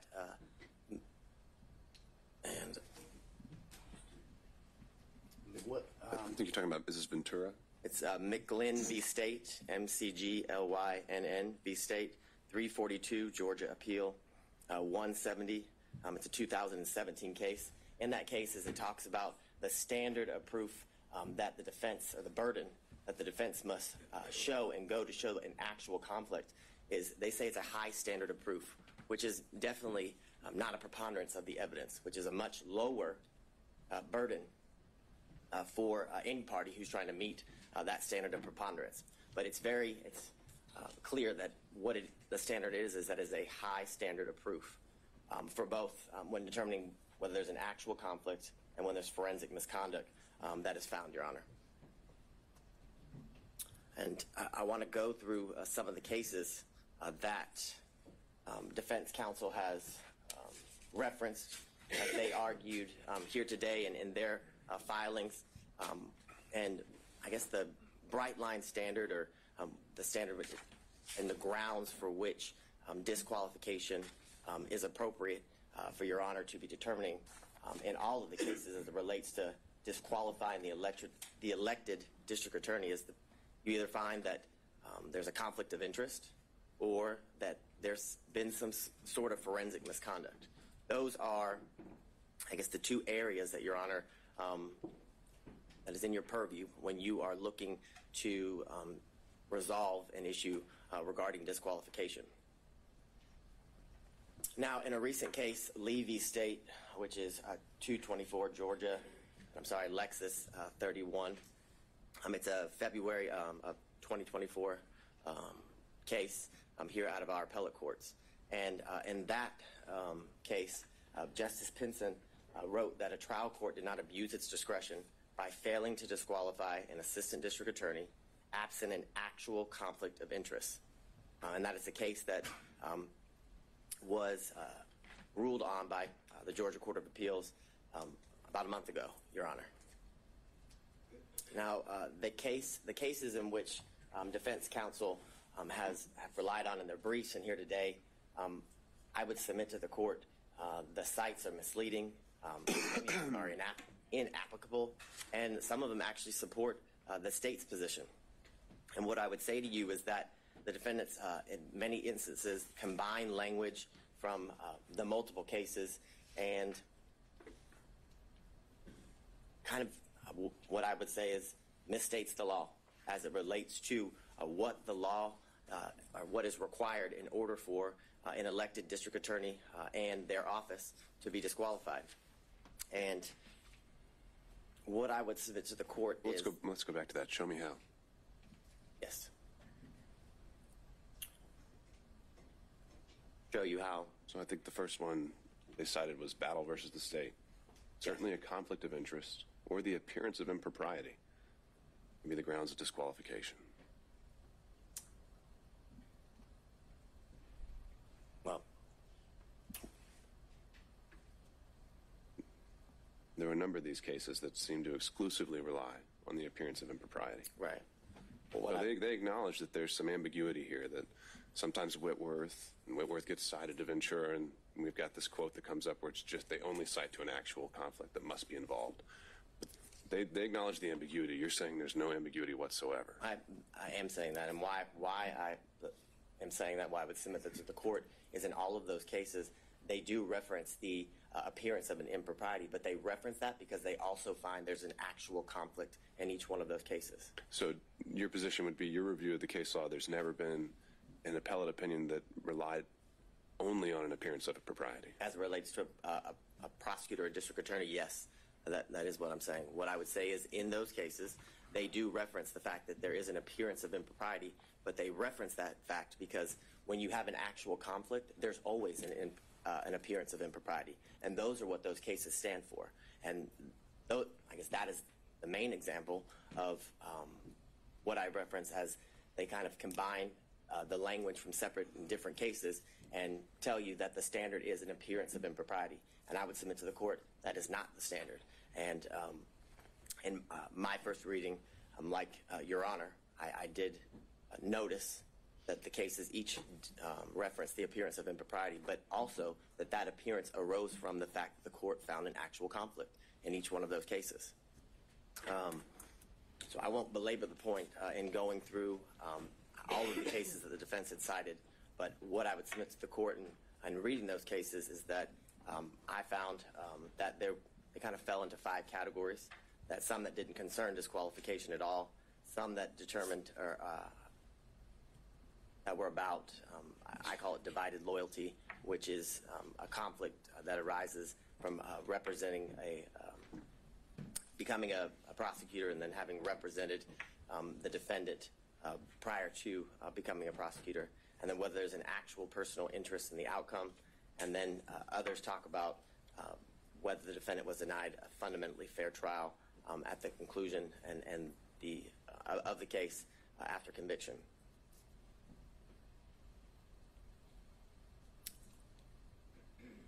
And these are some of the cases that defense counsel had cited within their brief that had absolutely no application to the issue that we're here before Your Honor today. The first, McIver v. State, has nothing to do or has nothing related to the disqualification of anyone. I think some of these are just relating to kind of aspiring for broad language about standards to prosecutors. So point taken there. But if there are more... All right, keep going.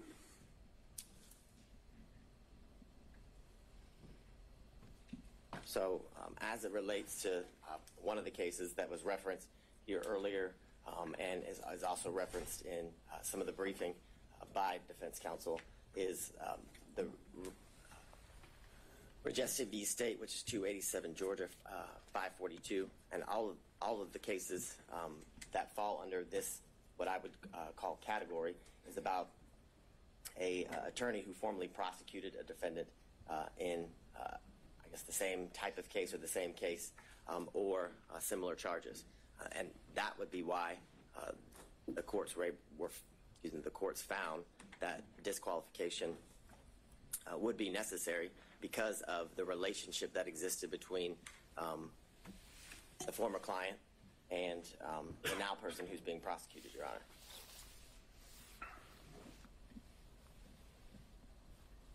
The next series of slides just goes through what has been addressed as it relates to the standard that is required when dealing with the issue of disqualification, and the state would contend and submit to the court that the defense must show an actual conflict in order to have the district attorney disqualified, and that actual conflict has to be in the form of showing that Ms. Willis, in this instance, received a financial benefit or gain in relation to the outcome of the case. Like many of the cases that involve personal interest, Your Honor, it's all based on a contingency fee, where how much they're paid, or a bonus, for example, is dependent upon the outcome of the case. That's how one is to show that there's a personal interest in the case. We have none of that here. And I would submit to the court, we have absolutely no evidence that Ms. Willis received any financial gain or benefit. The testimony was that Ms. Willis paid all of the money back in cash as related to the trips, and if didn't pay back in cash, it was all right. Let me explore this one a little bit. Mm-hmm. So, in addition to you're saying it's only an actual conflict, are you also saying that it's only if a financial interest is affecting the final result, the outcome? That's the only one we should be worried about? Or is it that the prosecution as a whole is what we should be looking at in terms of a stake? So what I'm thinking of, I'm just going to try and come up with some hypos here. What if ADAs are given a bonus for every motion to suppress they win, $1,000 per Fourth Amendment claim they win? Well, now they've got an incentive, if one of their officers is lying, not to tell you about it, because they want to win that motion to suppress. But maybe that doesn't affect the outcome, because you can win a motion to suppress or lose it, and that doesn't decide whether it's going to be a guilty or not guilty verdict. But doesn't that affect the prosecution of the case, if not the outcome? Yes, I would definitely agree that that would be an instance where disqualification would be necessary and appropriate, because it's a situation that involves a contingency fee, and I would submit to the court that it actually does end up affecting. It could, based on how important the motion to suppress is, right? But if it's some immaterial, I don't know. But I guess, so you're saying it's maybe not so much just whether it's a guilty or not guilty dismissal, no pros at the end of the day. It is actually the conduct of the prosecution that should be looked at throughout the course of the prosecution. Correct, as it relates to how it affects the prosecution, which I would submit to the court ultimately is going to affect the end outcome of the case. If you have a contingency fee based on winning, or how, if you win a motion to suppress, and if you win, you get, a bonus, as Your Honor referenced. I think that is ultimately going to affect the end outcome of the case, because, as Your Honor just said, if there's an instance where an officer is lying, or where there isn't a good faith to go forward with that motion, the prosecutor would go forward with regardless, because of the contingency fee, which not only affects the prosecution at that point of the proceedings, but ultimately is going to affect the entire case, because if they were to win a motion to suppress, or I guess the motion would be denied and the evidence wasn't suppressed, knowing that they didn't have a good faith basis to go forward affects the ultimate outcome of the case. So I think it's twofold, as Your Honor has referenced. I think it's at that part of the procedure of the proceedings would definitely qualify for a reason necessary to disqualify a prosecuting agency, but ultimately that action during the procedure will lead to the ultimate outcome of the case being or hinging upon a contingency fee like the ones in the cases referenced by counsel and the state that are on the screen. So getting into the language again, which you just had up there with greater amusements and amusement sales. Greater amusements is one of those. You refer to the appearance of conflict as dicta. Why do you think that's dicta? I think the quote from that one is, it guarantees at least the appearance of a conflict of interest. Why is that dicta? It seems very central to the holding in the case. Because I don't disagree with Your Honor, but in that case, an actual conflict was found and the appearance. They didn't find that. I would disagree with Your Honor. My reading of the case is that an actual conflict was found, but because of that actual conflict, an appearance of impropriety was seen. And that's the reference, or why the state referenced that case in relation to the argument that an actual conflict is required.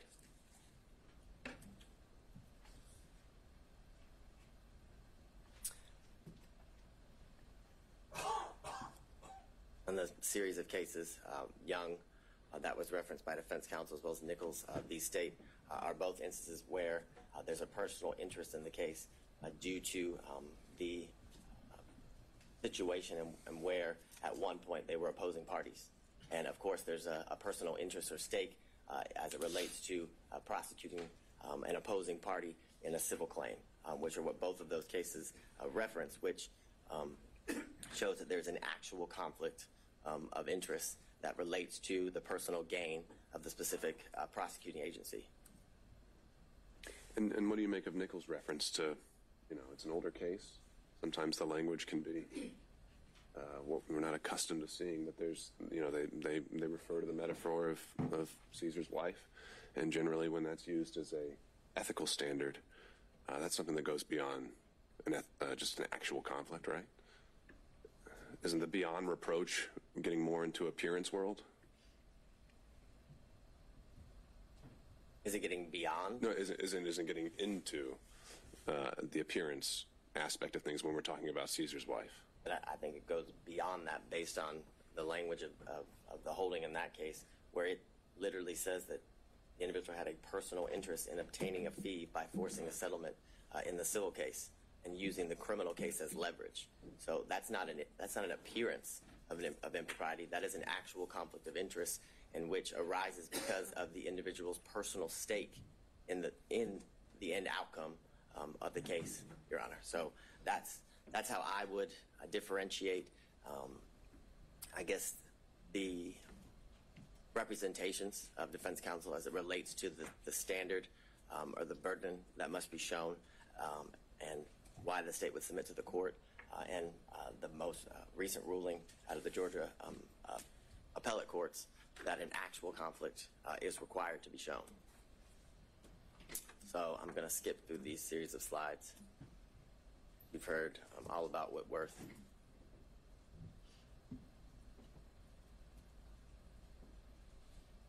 So I go back to what we referenced earlier, what's been referenced by all parties, that the grounds in which a district attorney can be disqualified is where a conflict of interest is found, and where there's forensic misconduct that is found. Those are the two grounds that are to be, I guess, are within the purview of the court as it relates to the issues here.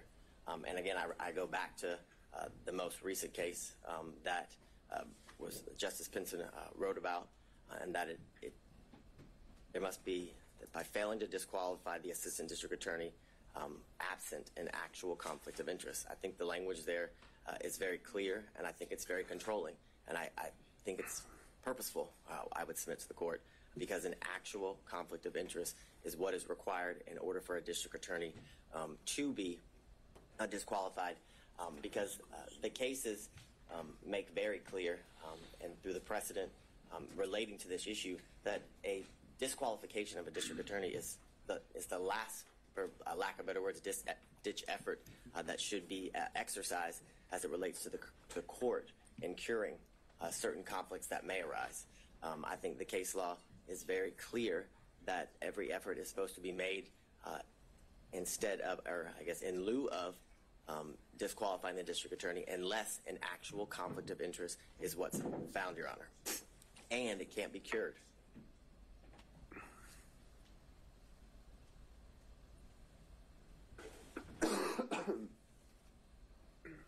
So what I would reference to the court, as was brought up earlier in Lyons v. State, 271, Georgia, 639, a 1999 case where it talks about a theoretical or speculative conflict will not impugn a conviction meaning that speculation, conjecture, things of that nature, assumptions are not enough for anything to arise to an actual conflict. And what I would submit to the court as well, that goes to the fact that what it has to be shown is an actual conflict. If it's speculation. Is there any qualifier there, though, that's in a post-conviction context? So we're talking about, competent evidence. We're obviously in a pretrial phase here. I've wondered how much import to give that sentence when we're in a pretrial realm. That's assessing whether to overturn a conviction, and usually that's kind of an entirely different standard where we assess as a totality: was there a fair trial? Is there harmless error? I know there's no harmless error when it comes to disqualifications, but just a thought. If you have any reactions. Well, I think what Your Honor just said is pretty on point in the sense that if it's found that if the trial court either applied the wrong standard or should have disqualified the district attorney, it leads to an automatic reversal, like you said, and it goes back to the trial court. And I think that is very enlightening in the sense that that's only done if an actual conflict is shown, and the fact that it can't just be theoretical, speculative, or assumptions that would lead to the appearance of impropriety, the appearance of a conflict that would lead to I guess what I'm borrowing kind of from, as we've been doing the other pretrial motions, special demurrers seem to get different treatment pre-trial and post-trial. Post-trial, they get more of a pass unless you can show some issues, and I'm wondering if that same principle applies here with disqualification. Well, and but I don't have the answer to that. Well, what I would also say, and I don't remember the exact line, but I know there in Judge McBurney's order, he does address some of the concerns as it relates to the standard as it is applied post-conviction versus pre-trial during pre-trial issues. And what I would say to the court is that. So you're citing that in support? Because I didn't think the state was all that pleased with the analysis he applied. Well, what I'm citing. Legal analysis, that is. Well, I'm citing what you specifically referenced as to the standard that is to be applied pre-trial and post-trial, whether it makes a difference. And what I would say to the court is the answer is no, as it relates to the speculative nature of the allegations or the claims made by defense counsel as it relates to whether a conflict actually exists, Your Honor. What I can't do at the moment is point exactly to the page at the end of the state's argument. I can give you the page number as it relates to Judge McBurney's order. I think I know what you're talking about, the footnote where he references the appearance standard. Yes.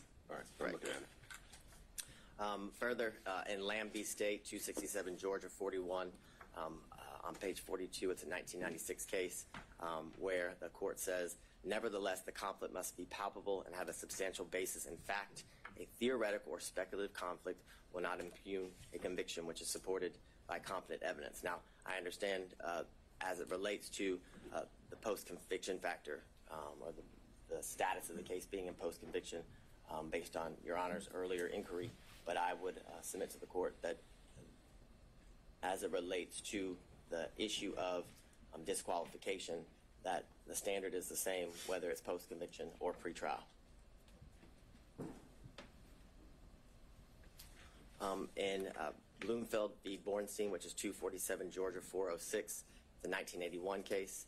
In that case, it says the appellees have not shown us a case where a per se rule was applied to disqualify an attorney on the basis of an appearance of impropriety alone.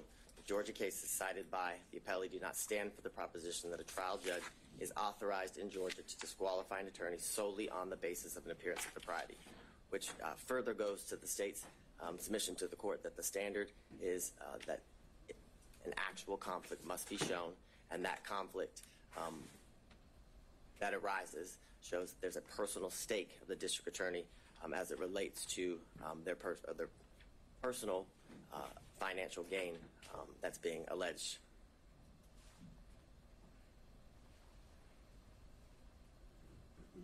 So in the case that's been referenced by all parties here today, Whitworth v. State, 275 Georgia, Appeal 790, to the 2005 case. In that case, it says Whitworth's complaints are largely based on speculation and conjecture. Applying any evidence standard to the record, it is clear that the trial court did not abuse its discretion in denying Whitworth's motion to disqualify Morgan based upon his personal interest in his conviction. Aren't we past the speculation and conjecture aspect of this, though? I mean, the original and the core of the financial allegation was that there is a relationship and that money has changed hands. There's maybe still an open question of where the ledger stands, but I think it was conceded that that balance could run in one way or in the district attorney's favor. Is that contested? Yes. What's not contested is that a relationship did develop between and that purchases were made back and forth. That's the state's position. That is the state's position, but they were made back and forth. The purchases were made back and forth, either to equal the money that was spent by one party or the other, and if that wasn't done, cash was exchanged in order to equal the costs that were paid by either one of the parties. Right, but that's a facted issue, whether it was split even, or whether it goes a little bit one way or another, or whether it's all the way $10,000 one way or another. That's a fact and issue as a result of the hearing, but it's no longer just the theory that money changed hand is no longer speculation or conjecture. Well, I agree that money actually changed hands is not speculation and conjecture, but whether that money that changed hands had any financial benefit or gain to the district attorney, that is all speculation and conjecture. I would submit to the court. Absolutely all speculation and conjecture to harass and honestly embarrass the district attorney based on some of the questions that were asked that had absolutely nothing to do with the proceedings that we were here. For example, the lien on her alleged house, that was highly irrelevant, had nothing to do with the proceedings and the exchange of money between the district attorney and Mr. Wade. The point of that line of questioning was to, again, embarrass and harass the district attorney in a way that was very public, and in a way that was to impugn her character as it relates to that line of questioning in front of the court, in front of anyone watching the proceedings as it unfolded. And the language in Whitworth, I would again submit to the court, requires that an actual conflict must be shown, which is why the reference to speculation and conjecture is again a reference, because speculation and conjecture leads to or equals an appearance of impropriety, not necessarily an actual conflict, which I submit to the court is what is required based on the case law.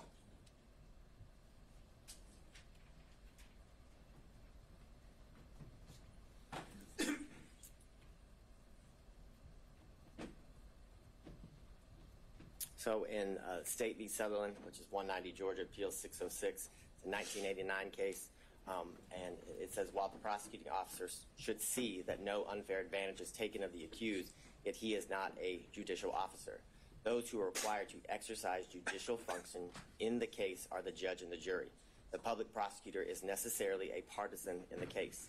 If we were compelled to proceed with the same circumspection as the judge and jury, there would be an end to the conviction of criminals, which goes to the premise that the appearance of impropriety is to apply to judges, not prosecutors. Because if that standard was to be applied in the manner in which the Sutherland case is referencing, then there would never be a criminal prosecution, because the state is always going to appear biased as it relates to getting justice for the victims or righting the wrong as it relates to the crimes in which the defendant is been indicted or accused of.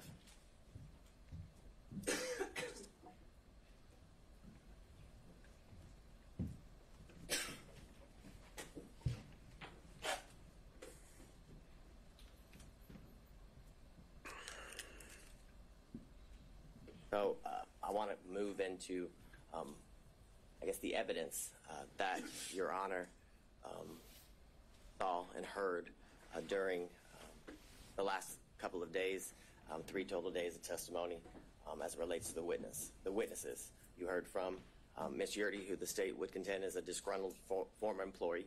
You heard from Terrence Bradley, also someone who is a disgruntled former partner. The text messages in the state's opinion show that he is vengeful. You heard from his own testimony here sitting before the court that all he did was speculate, and any information that he had and garnered and then passed on to Ms. Merchant was mere speculation.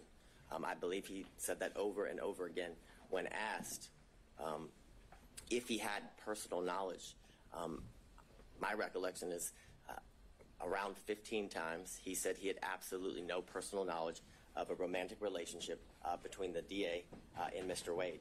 You also heard from the special prosecutor, Mr. Wade, a former judge.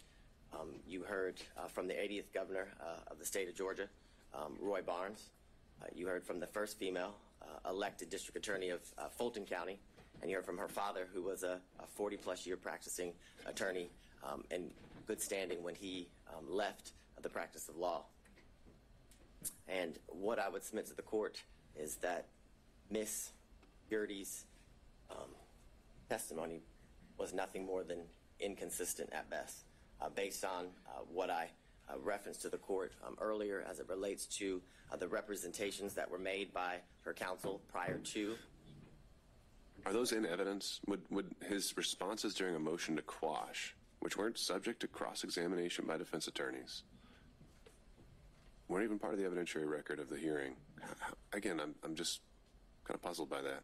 You didn't ask the question of Ms. Yurdy, what did you tell your attorney before coming here, and then we could have dealt with privilege issues and whatever else. I would agree with the court. It's not in evidence, but it was a statement by an officer of this court to the court during a hearing related to her testimony and how we would proceed with her testimony in this hearing. But it's clear that what was represented as to why she would not have, I guess, be an appropriate person to testify was that she had absolutely no knowledge of the romantic relationship. That was the basis of why her counsel was saying that she shouldn't have to testify, that she shouldn't be compelled by the under that court. theory, if accepted, where did the incentive arise between Monday and Thursday for her to completely change things around? Where did the incentive arise? So she was fighting so hard to avoid if we're going down that road you proposed, she was fighting to have not to come in here and testify at all. And then she comes in here and testifies. Why would she have testified the way she did if she didn't want to testify so strongly? If we're going down this road of trying to just gauge her interests and these kind of things, I don't know if I'm quite following that theory.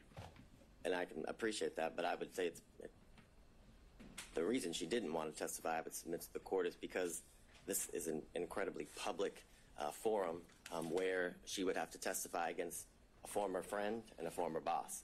And I think the change, I wouldn't qualify it as an incentive.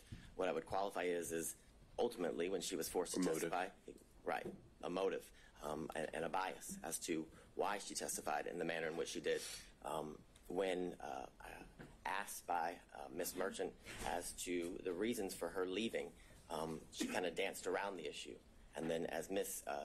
Cross asked her about whether she resigned or forced to leave, she was fired, she came out and said she was given the choice: you can either resign, but either way you're leaving. You're fired, or you can resign in a manner in which, she wouldn't be officially fired, and when she's trying to get future employment and things of that nature. So I would submit to the court that there's absolutely no incentive. An incentive is not why Ms. Yurdy's testimony changed, or the state would contend her testimony changed, but it was the reason she testified the way she did was because of her bias towards the DA, which gave her motive to what the state would contend is be less than honest before the court. And I would. But if we're going to draw inferences based on her fighting the subpoena, why would she have fought it if she had such a bias and wanted to say these untruths? Because she didn't want to come on national television and have to be exposed to the things that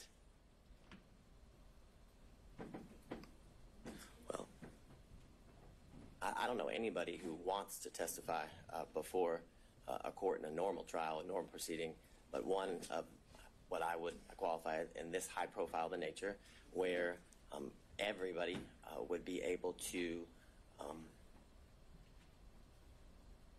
watch and learn what she has to say as it unfolds in the courtroom. And I'd further submit to the court there is reference to she left the DA's office in the text message that were submitted in, I believe, what is it, Defense Exhibit 39, that it's because she released confidential information in the DA's office, from the DA's office, that led to her firing, that she wasn't. And I know I'm just because it's more conversational, which I appreciate. I know I might be getting you off script, so I don't want to use up all your time if you need to get through some other things. Next, Terrence Bradley, and I believe the one thing that the state and defense counsel can agree on, that he was less than honest at times during the proceeding and during his testimony. He, when pressed or asked by Mr. Sadow why he was fired, he basically chalked it up to a dispute between partners in a business. But when pressed by Ms. Cross, it was clear that that wasn't the reason. And what I would submit to the court, what has been referenced by defense counsel as baffling as to why the state would go into such a topic area. The state, as all counsel has when appearing before the court, has a duty of candor. And when Ms. Cross knew she was going to have to cross Mr. Bradley, she knew he lied.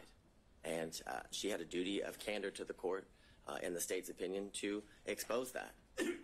More importantly, it goes to his credibility and the statements that had been represented by defense counsel that he allegedly had made in the past. So it was important to bring that to the court's attention, because when a witness is testifying, the court is assessing their credibility and determined to whether to believe the veracity of the statements made by the witness or not. So that is the most important factor when determining whether somebody is telling the truth or a lie. Furthermore, he reluctantly, when pressed, finally admitted that he paid off the assault victim. Eventually it started with an escrow account and led to he did pay off the victim in that case. He testified over a span of 3 days, and like I referenced to the court, he must have said 15 times that he had no personal firsthand knowledge as it relates to the relationship between Ms. Willis and Mr. Wade. More importantly, when pressed by counsel, he could not pinpoint a time in which he knew that the relationship occurred. There were many instances in which he described that very well could have fallen within the time frame that was testified and by both Ms. Willis and Mr. Wade as it relates to the relationship beginning or transitioning into dating in March of 2022 and into the end of the relationship in August or the summer of 2023.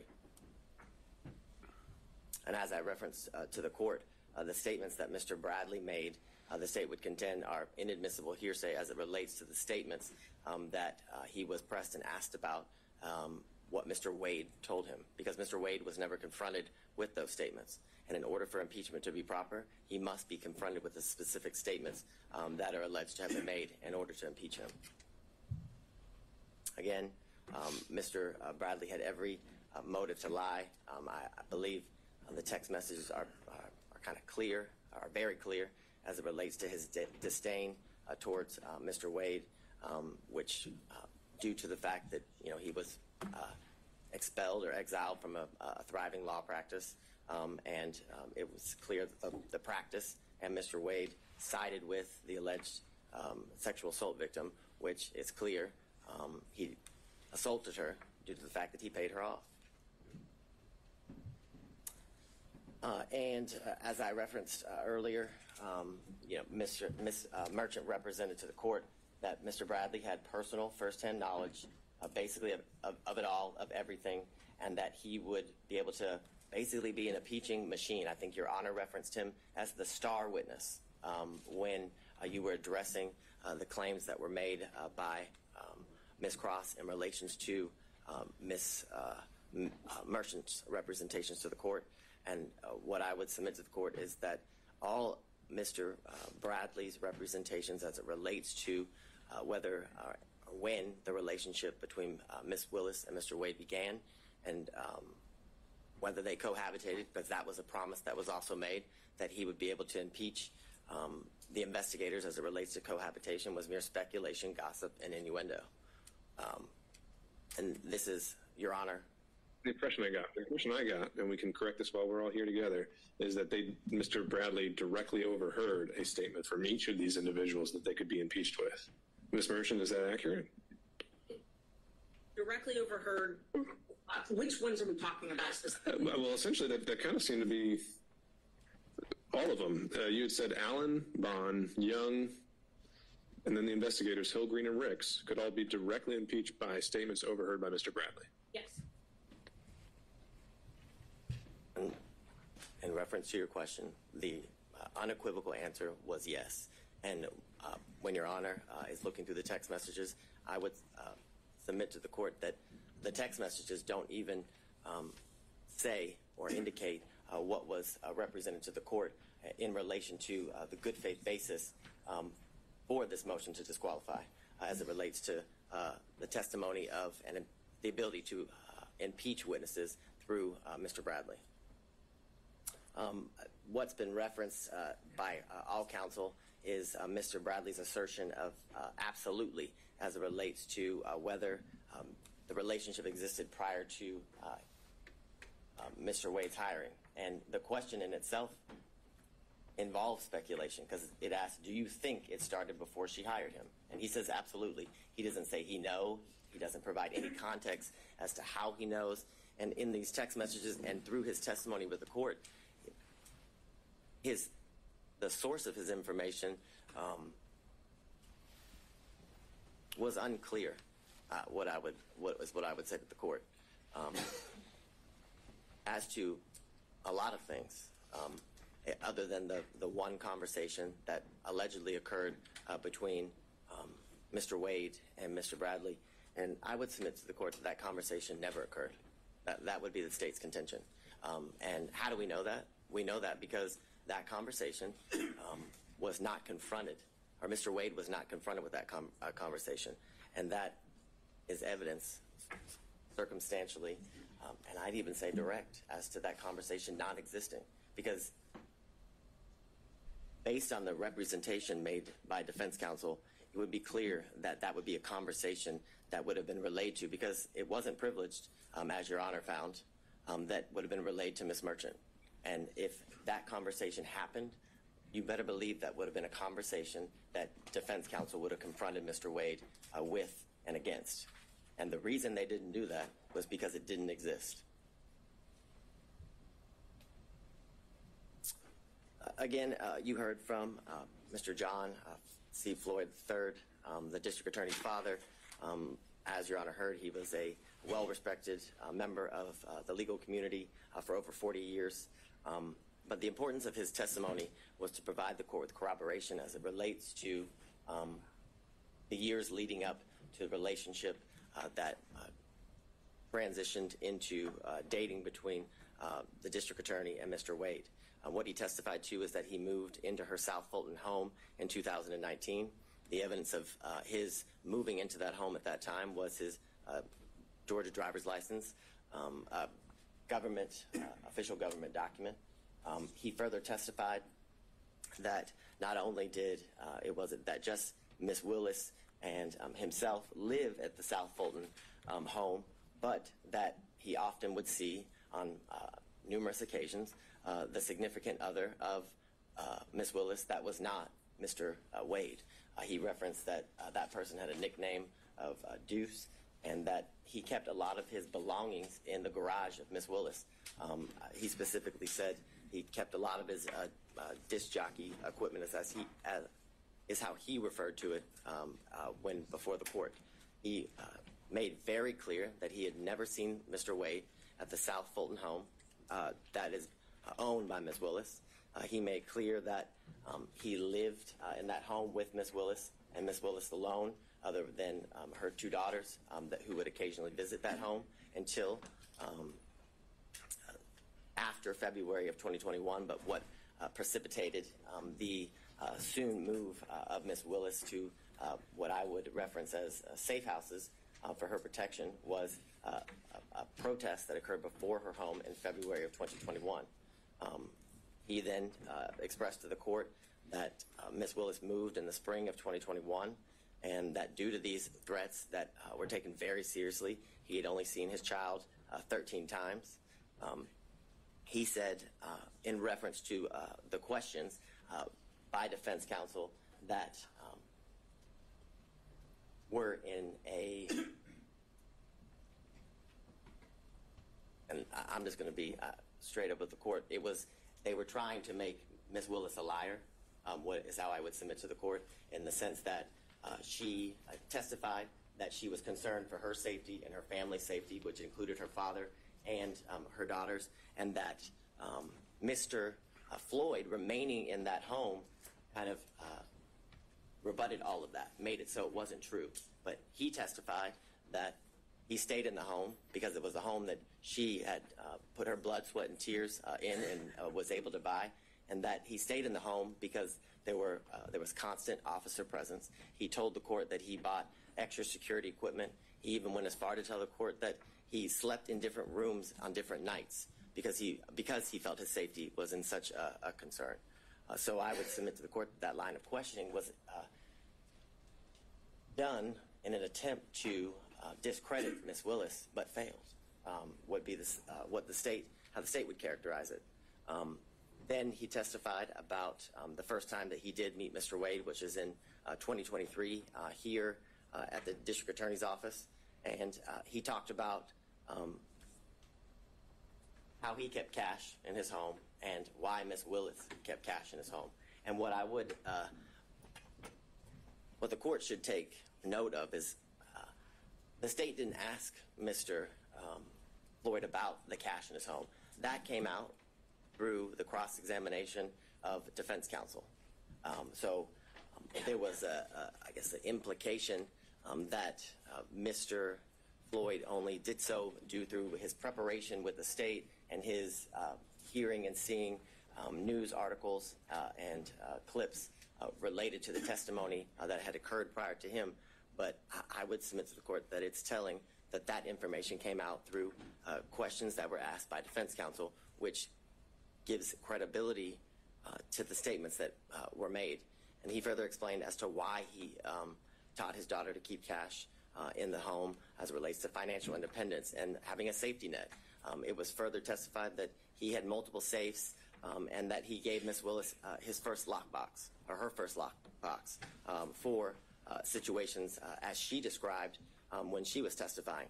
And what I want to make clear is during Ms. Willis's testimony, it was pressed about the cash and where she kept it, and did it follow her, where she laid her head, and things of that nature, trying to further discredit the practice that she had as it relates to keeping cash in her home and why she had the ability to pay cash to Mr. Wade and other people and for other situations. And what the court should take note of is that there was no evidence that controverted that at all. Where was the evidence that controverted Ms. Willis's claim and practice of keeping cash in her home? There was none. In fact, the only evidence was it was substantiated through the testimony of her father, Mr. Floyd.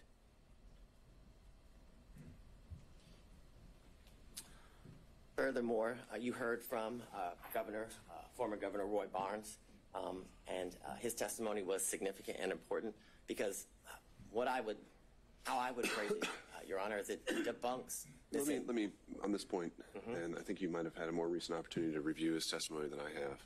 You say on the slide that she was the first choice to lead the prosecution. Was that actually his testimony, or was his testimony that he was asked to come aboard? Did he use the words that he was asked to lead? Yes, it would be that's my recollection, that he was asked to lead the prosecution. He was asked to he was asked to fill the position that Mr. Wade is currently in, which is the lead prosecutor. It was said in that way as well as it relates to the testimony of Mr. Barnes. So I think it would be very clear. My recollection is that he said lead, but what I can submit to the court, that I know he also said that he was asked to fill the position that Mr. Wade is currently filling for the state of Georgia, which is the lead prosecutor. At that time, as special grand jury prosecutor, right? Yeah, the special, I guess, yeah, as the special prosecutor, lead the investigation, which led to the ultimate prosecution that we're here before Your Honor today. He also indicated that the reason he turned that job down was because it didn't pay enough. He said he had mouths to feed at his law firm, and that he also didn't want to live the rest of his life with bodyguards, because he had lived that for the years in which he was the governor of Georgia. Furthermore, he confirmed the qualifications of Mr. Wade, which I still find it quite interesting and confusing as to attacking Mr. Wade's qualifications, in that it's almost as if Mr. Roman's counsel is asking that the state put a prosecutor on the case that she sees to be more qualified to attempt to convict her client. It's an interesting argument, and it's one that makes no sense. Furthermore, if you were to believe the claims and allegations as it relates to Ms. Willis' personal stake in the prosecution, the receiving of financial benefits and gains, then you'd have to believe that she was also dating Roy Barnes, the former governor, and Gay Banks, in addition to Mr. Wade, if she has this grand plan scheme in order to profit off of the prosecution of this case. Because that's what they're saying. Or they're saying that she telepathically or prophetically was able to know that Mr. Barnes and Mr. Banks would turn down the position so she could then hire Mr. Wade. It's ridiculous. It's absurd, and it's desperate. It's a desperate attempt to remove a prosecutor from a case for absolutely no reason, Your Honor, other than harassment and embarrassment. This slide, and we've been through a lot of the testimony. And I should be clear there, it was not introduced in evidence that Mr. Banks turned her down, right? How's that part of the record? Well, I'd ask the court to take judicial notices, has been asked repeatedly. Unless the district attorney had testified to that. I don't recall offhand. I will be frank with the court. I don't recall if Ms. Willis testified to that exact fact, but I know that Mr. Banks represented that to the court during Monday's hearing as it relates to the allegations that were made. I understand Your Honor's position as it relates to that. I'm just trying to make sure we know exactly what is in the evidence and is not, but regardless, I think your point is made. I think it's an evidence of the record as it relates to, I guess, the issues that led up to the actual hearing of this case. So I understand Your Honor's position, but it did come out during a proceeding that was prior to the actual hearing. This slide is just a chart showing kind of the testimony of both the district attorney, Ms. Willis, and Mr. Wade, as it relates to how they met, how or when Mr. Wade became the special prosecutor, when their relationship evolved into a romantic one, talking about the trips in which they took after their relationship evolved into one that became romantic, and when it ended. And what, again, I would submit to the court is that those facts were consistent, and the only person who contradicted that when the relationship started was Ms. Yurdy.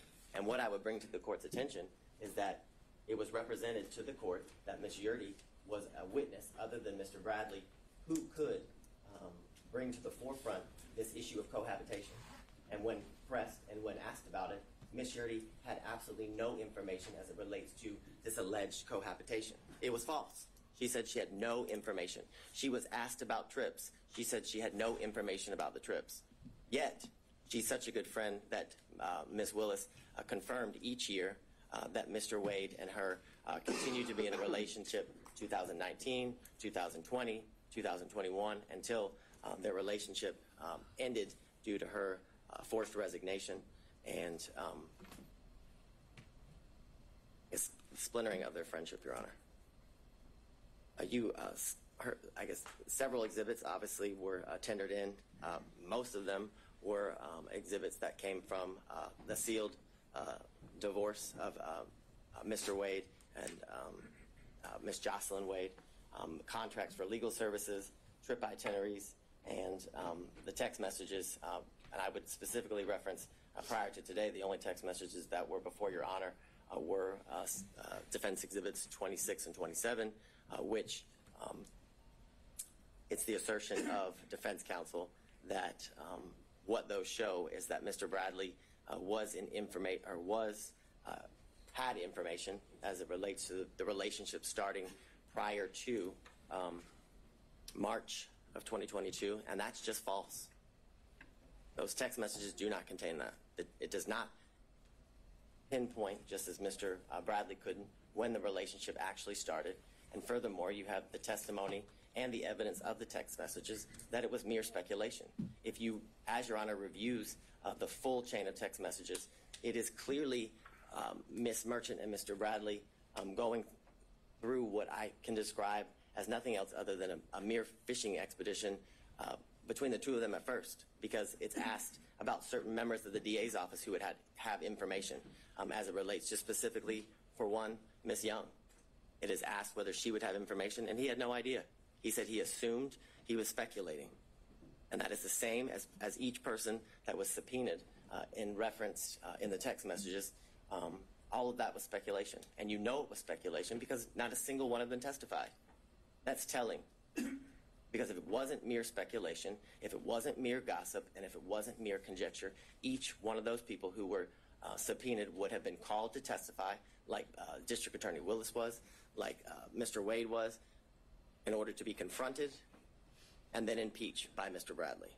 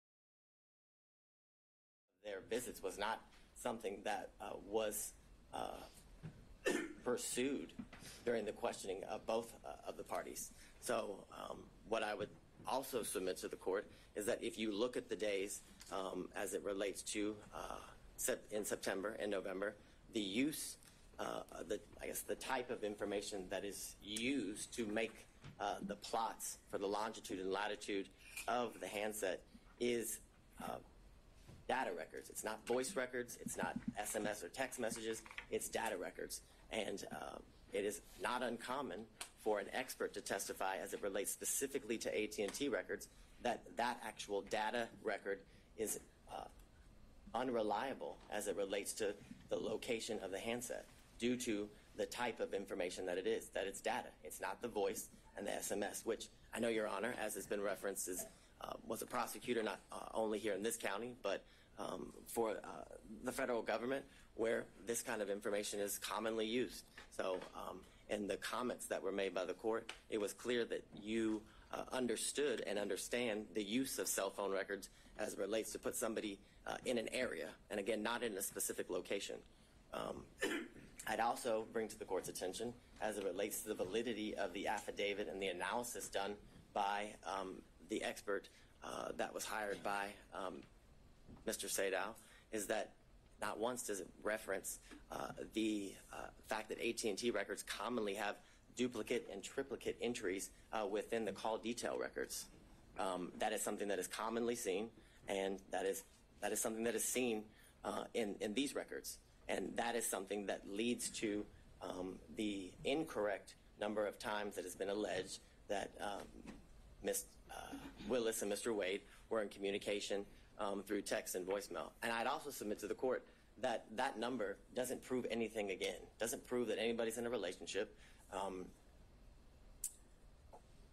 It proves that they were in communication with each other. And I think Your Honor can use your own life experience as it relates to people you work with or friends that you are close with, and the number of times that you make calls to any of those people. I can submit to the court that I have a friend who I have been friends with for 15 years, and she worked in the office previously with me. And based on our professional relationship and our personal relationship, the friendship that we had and still have, that we talk 30 times a day. So and that doesn't mean we're in a relationship. So the assertion that the number of times that Ms. Willis and Mr. Wade have spoken to each other, whether it's through text message or phone, it has no validity as it relates to them being in a relationship. What I would submit to the court is that what was shown through all of the evidence was that there's been a true cost to Ms. Willis as it relates to her life, that she had additional expenses that she had to endure because of her position, in the sense that she told the court that she had a mortgage, but on top of that mortgage, that in a house she didn't live in anymore, she had to pay for a safe house, that her home was vandalized, and there were racial epithets and sexual bigotry that were spray painted onto her house. The concern of her safety in her life is something that was testified to, and the fact that this job has led to the isolation and separation of her from her family and friends, which was given credence, and the credibility of those statements were provided by her father, Mr. Floyd, that he had only seen his daughter 13 times since all of these instances occurred. The full nature of the statements and the falsehoods that, for example, in these text messages that were purposefully leaked to the media as it relates to Ms. Willis's daughter, subjecting her position in school, that she flunked out of college, which isn't true, which in fact she has graduated from an HBCU. But what's been leaked to the media is the fact that she flunked out of school and someone other than her father moved her, which again, the validity of which was never shown. And all the while, Ms. Willis, facing these costs, has been able to continue to do the work unrelated to this case, which is shown in the fact that Atlanta's murder rate and violent crime rates have decreased while she has been in office. what was shown through the testimony of all of the witnesses and through the evidence that Your Honor heard was that there wasn't an actual conflict, that the defense failed to provide any sort of actual conflict in relation to Ms. Wade's, I guess, the relationship that transpired from the relationship between her and Mr. Wade, and that there was absolutely no evidence of a financial benefit that she gained as it relates to the prosecution of this case and the ultimate outcome of the case. The corroboration of all of that is the things that Your Honor is very much aware that she could have, I guess, financially benefited from, stretching out the case, for lack of better words, by the special grand jury recommended that 39 individuals be indicted. But through her sifting through the special grand jury's report and all of the evidence with the team that indicted the case, they only went with 19 of the defendants, which had she gone with all 39, based on the defense counsel's assertions, would have given her the opportunity to certainly find these financial gains that are claimed through the allegations of defense counsel. More importantly, why would Ms. Willis repeatedly ask this court to set a trial date as soon as possible if her motive in prosecuting this case was to continue to financially gain, as alleged, from the prosecution of this case? It doesn't line up. It doesn't make sense. And it doesn't make sense for a reason, because it doesn't exist. More importantly, this office has multiple RICO and as well as large-scale cases like this one, and much larger. And they also have, there's a lot of high-profile prosecutions. If Ms. Willis's ultimate goal by hiring Mr. Wade was for her financial benefit, then she would put Mr. Wade on every single one of those cases. So she could certainly revel in the riches and lavish lifestyle that has been referred to by defense counsel, which there's been absolutely no evidence of. The evidence was she stayed at a DoubleTree in Napa, a DoubleTree. I don't know that to be a lavish hotel. Most people, when they go to Napa, if they want to lavishly experience Napa, stay at the Ritz-Carlton, the Four Seasons, things of that nature, not a DoubleTree. So the allegations and assertions that Ms. Willis was living the lifestyle of the rich and the famous is a joke, absolute joke. As it relates to what you heard, and the secondary issue is the forensic misconduct. And for lack of better words, what has to be shown is that the statements that were made by Ms. Willis related to the prosecution of the case and ultimately the guilt or innocence of the defendants. And we have none of those statements. There's been no evidence. Nothing has been provided to Your Honor as it relates to Ms. Willis' specific statements made about any of the defendants and in relation to the guilt or innocence of any of the defendants. I forget which defense counsel referenced the fact that she said she had a 95% conviction rate. Well, what Ms. Willis's job is to instill confidence in the community as to how well she is doing as it relates to her constitutional duties. And that was exactly what was done when she referenced that she had a 95% conviction rate from the previous year that she was serving as a district attorney.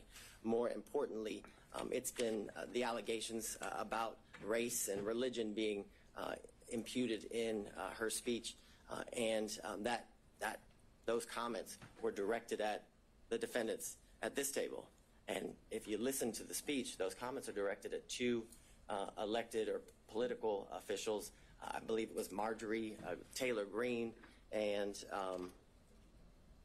Ms. Bridget Thorne, who is a member of the Fulton County Board of Commissioners here. She specifically used their names. I don't know that they, and my knowledge is they're not supposed to be sitting at the table, and I haven't seen them in my work as it relates to this case, Your Honor. So those allegations that Ms. Willis committed forensic misconduct are, again, there's no validity to them. There's no evidence of them as it relates to any of those comments, which this is an issue that Judge McBurney has previously ruled on when these same allegations were alleged as it relates to extrajudicial statements made by Ms. Willis, and it involved a statement that the words fake electors were said by Ms. Willis, and he found there was absolutely no conduct that was impermissible as it relates to forensic misconduct.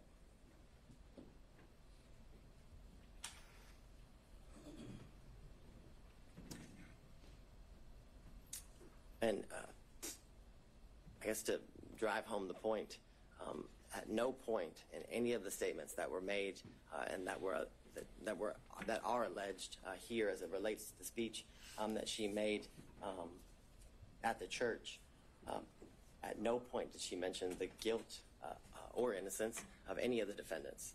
She, again, was merely responding to comments made by Marjorie Taylor Greene and Bridget Thorne, two other political officials, therefore making her comments not even close in the realm of any sort of forensic misconduct. What I find interesting is that defense counsel wants to make these allegations that Ms. Willis committed this forensic misconduct by the statements that she made in her defense as two unrelated, to this case, public officials criticized the job that she was doing. And, I find the hypocrisy interesting in the sense that we've had video proffers released to the media by defense counsel, emails between counsel released to the media by defense counsel, statements have been made by defense counsel in relation to this case. We had the unredacted version of the cell phone records of Mr. Wade released to the media by defense counsel with his private and personal information causing the threat of harm to both Ms. Willis and Mr. Wade to increase. The most recent instance was the text messages that Your Honor hadn't ruled on their admissibility prior to their release, and it was made clear during the hearings that the ability to get those, the full chain, was something that they were unable to do. But they figured a way, and the minute they figured a way, they released it, the information to the media, simultaneously with turning it over to the state and the court. For all the reasons obviously stated before Your Honor, that this motion should be denied because the legal requirements that are required in order for the district attorney to be disqualified have not been satisfied. The defendants have failed to raise any issue legally or factually to satisfy the legal standard for disqualification. They must show an actual conflict. They've been unable to show that the prosecution of this case was at all a result of political bias, which has been accused, or accusations have been made, as well as demonstrated that the prosecution of this case was motivated by any means or any way because of malicious prosecution. And they haven't been able to prove that this case was one of selected prosecution for political benefit or gain. All allegations that have been made during the course of different hearings and the procedures as it relates to this case. What I would leave the court with, and how the state started the argument, is that courts have been generally unreceptive, if not hostile, to attempts to disqualify prosecutors based on pervasive and institutional conflicts, which makes clear that the burden, that the standard is very, very high that must be met in order for an elected district attorney to be disqualified. And that burden, that standard has not been met. And actual conflict has not been shown.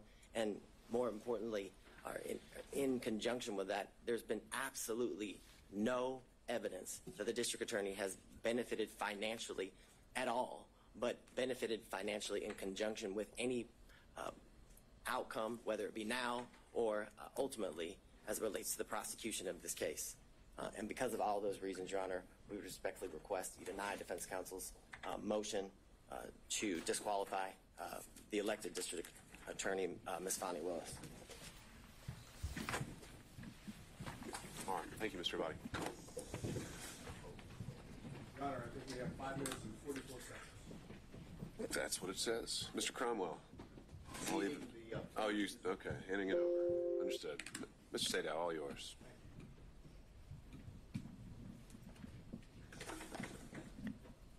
I'm going to do rebuttal, specific rebuttal.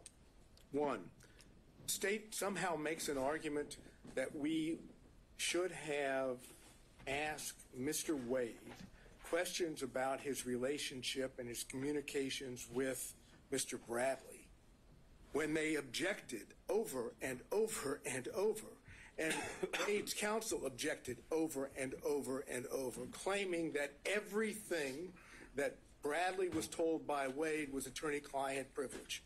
Your Honor made determinations thereafter to Bradley.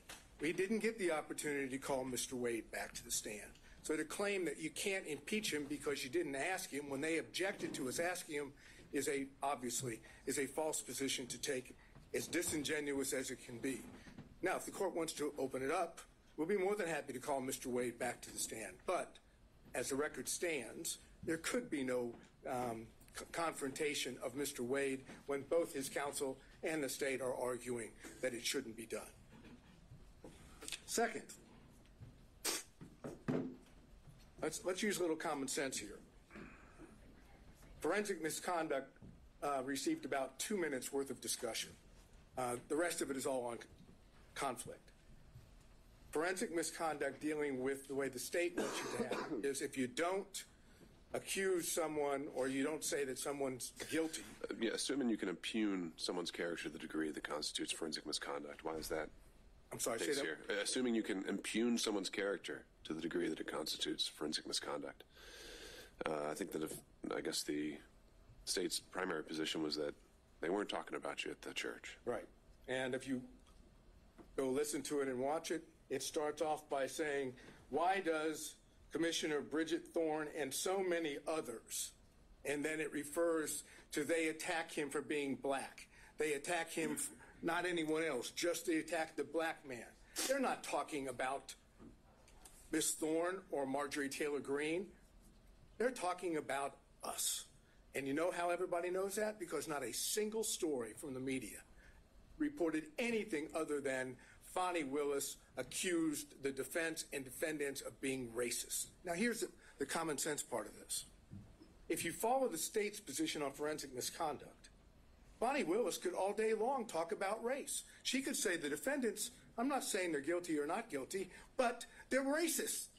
They're racist. They're racist. And according to the state's position on forensic misconduct, that wouldn't be a problem. Obviously, that makes no sense whatsoever. The issue here that we've dealt with on forensic misconduct is not simply the church speech. It's why she did it, how she did it, calculated, and all the other things that we talked about with the testimony of Wade and Willis in this case. Let's go to the relationship issues and the cell phones briefly. No one knew that there was a relationship between Wade and Willis, according to Wade and Willis.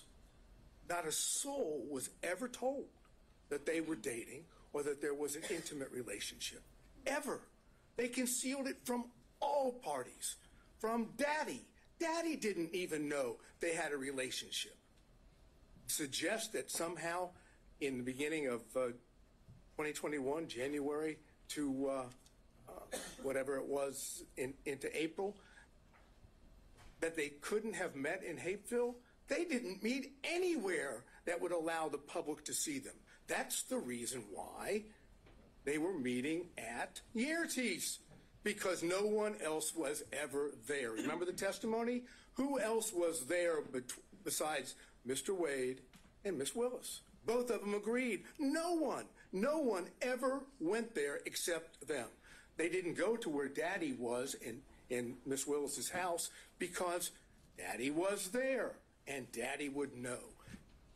No other prosecutors knew. No one knows except who? The one person that knew was Bradley and Yerty. Yerty was the best friend at that time of Miss Willis, and Bradley was the partner of Wade. Now, the only way that Bradley can walk away from I have very little time, so I'll skip that. Let's go to something. Motive. That's an issue. Whose motive in this case is the strongest? Fani Willis, Nathan Wade. Because if they testify truthfully on every point. What happens if the relationship started before November 1st? They get disqualified. Who has the best motive of anyone to lie? They do. Who has the most at stake to lie? They do. Who wants to stay on this case for whatever the financial reason may be? They do. And All right. Thank you, Mr. Seda. There it is. All right. Thank you, everybody.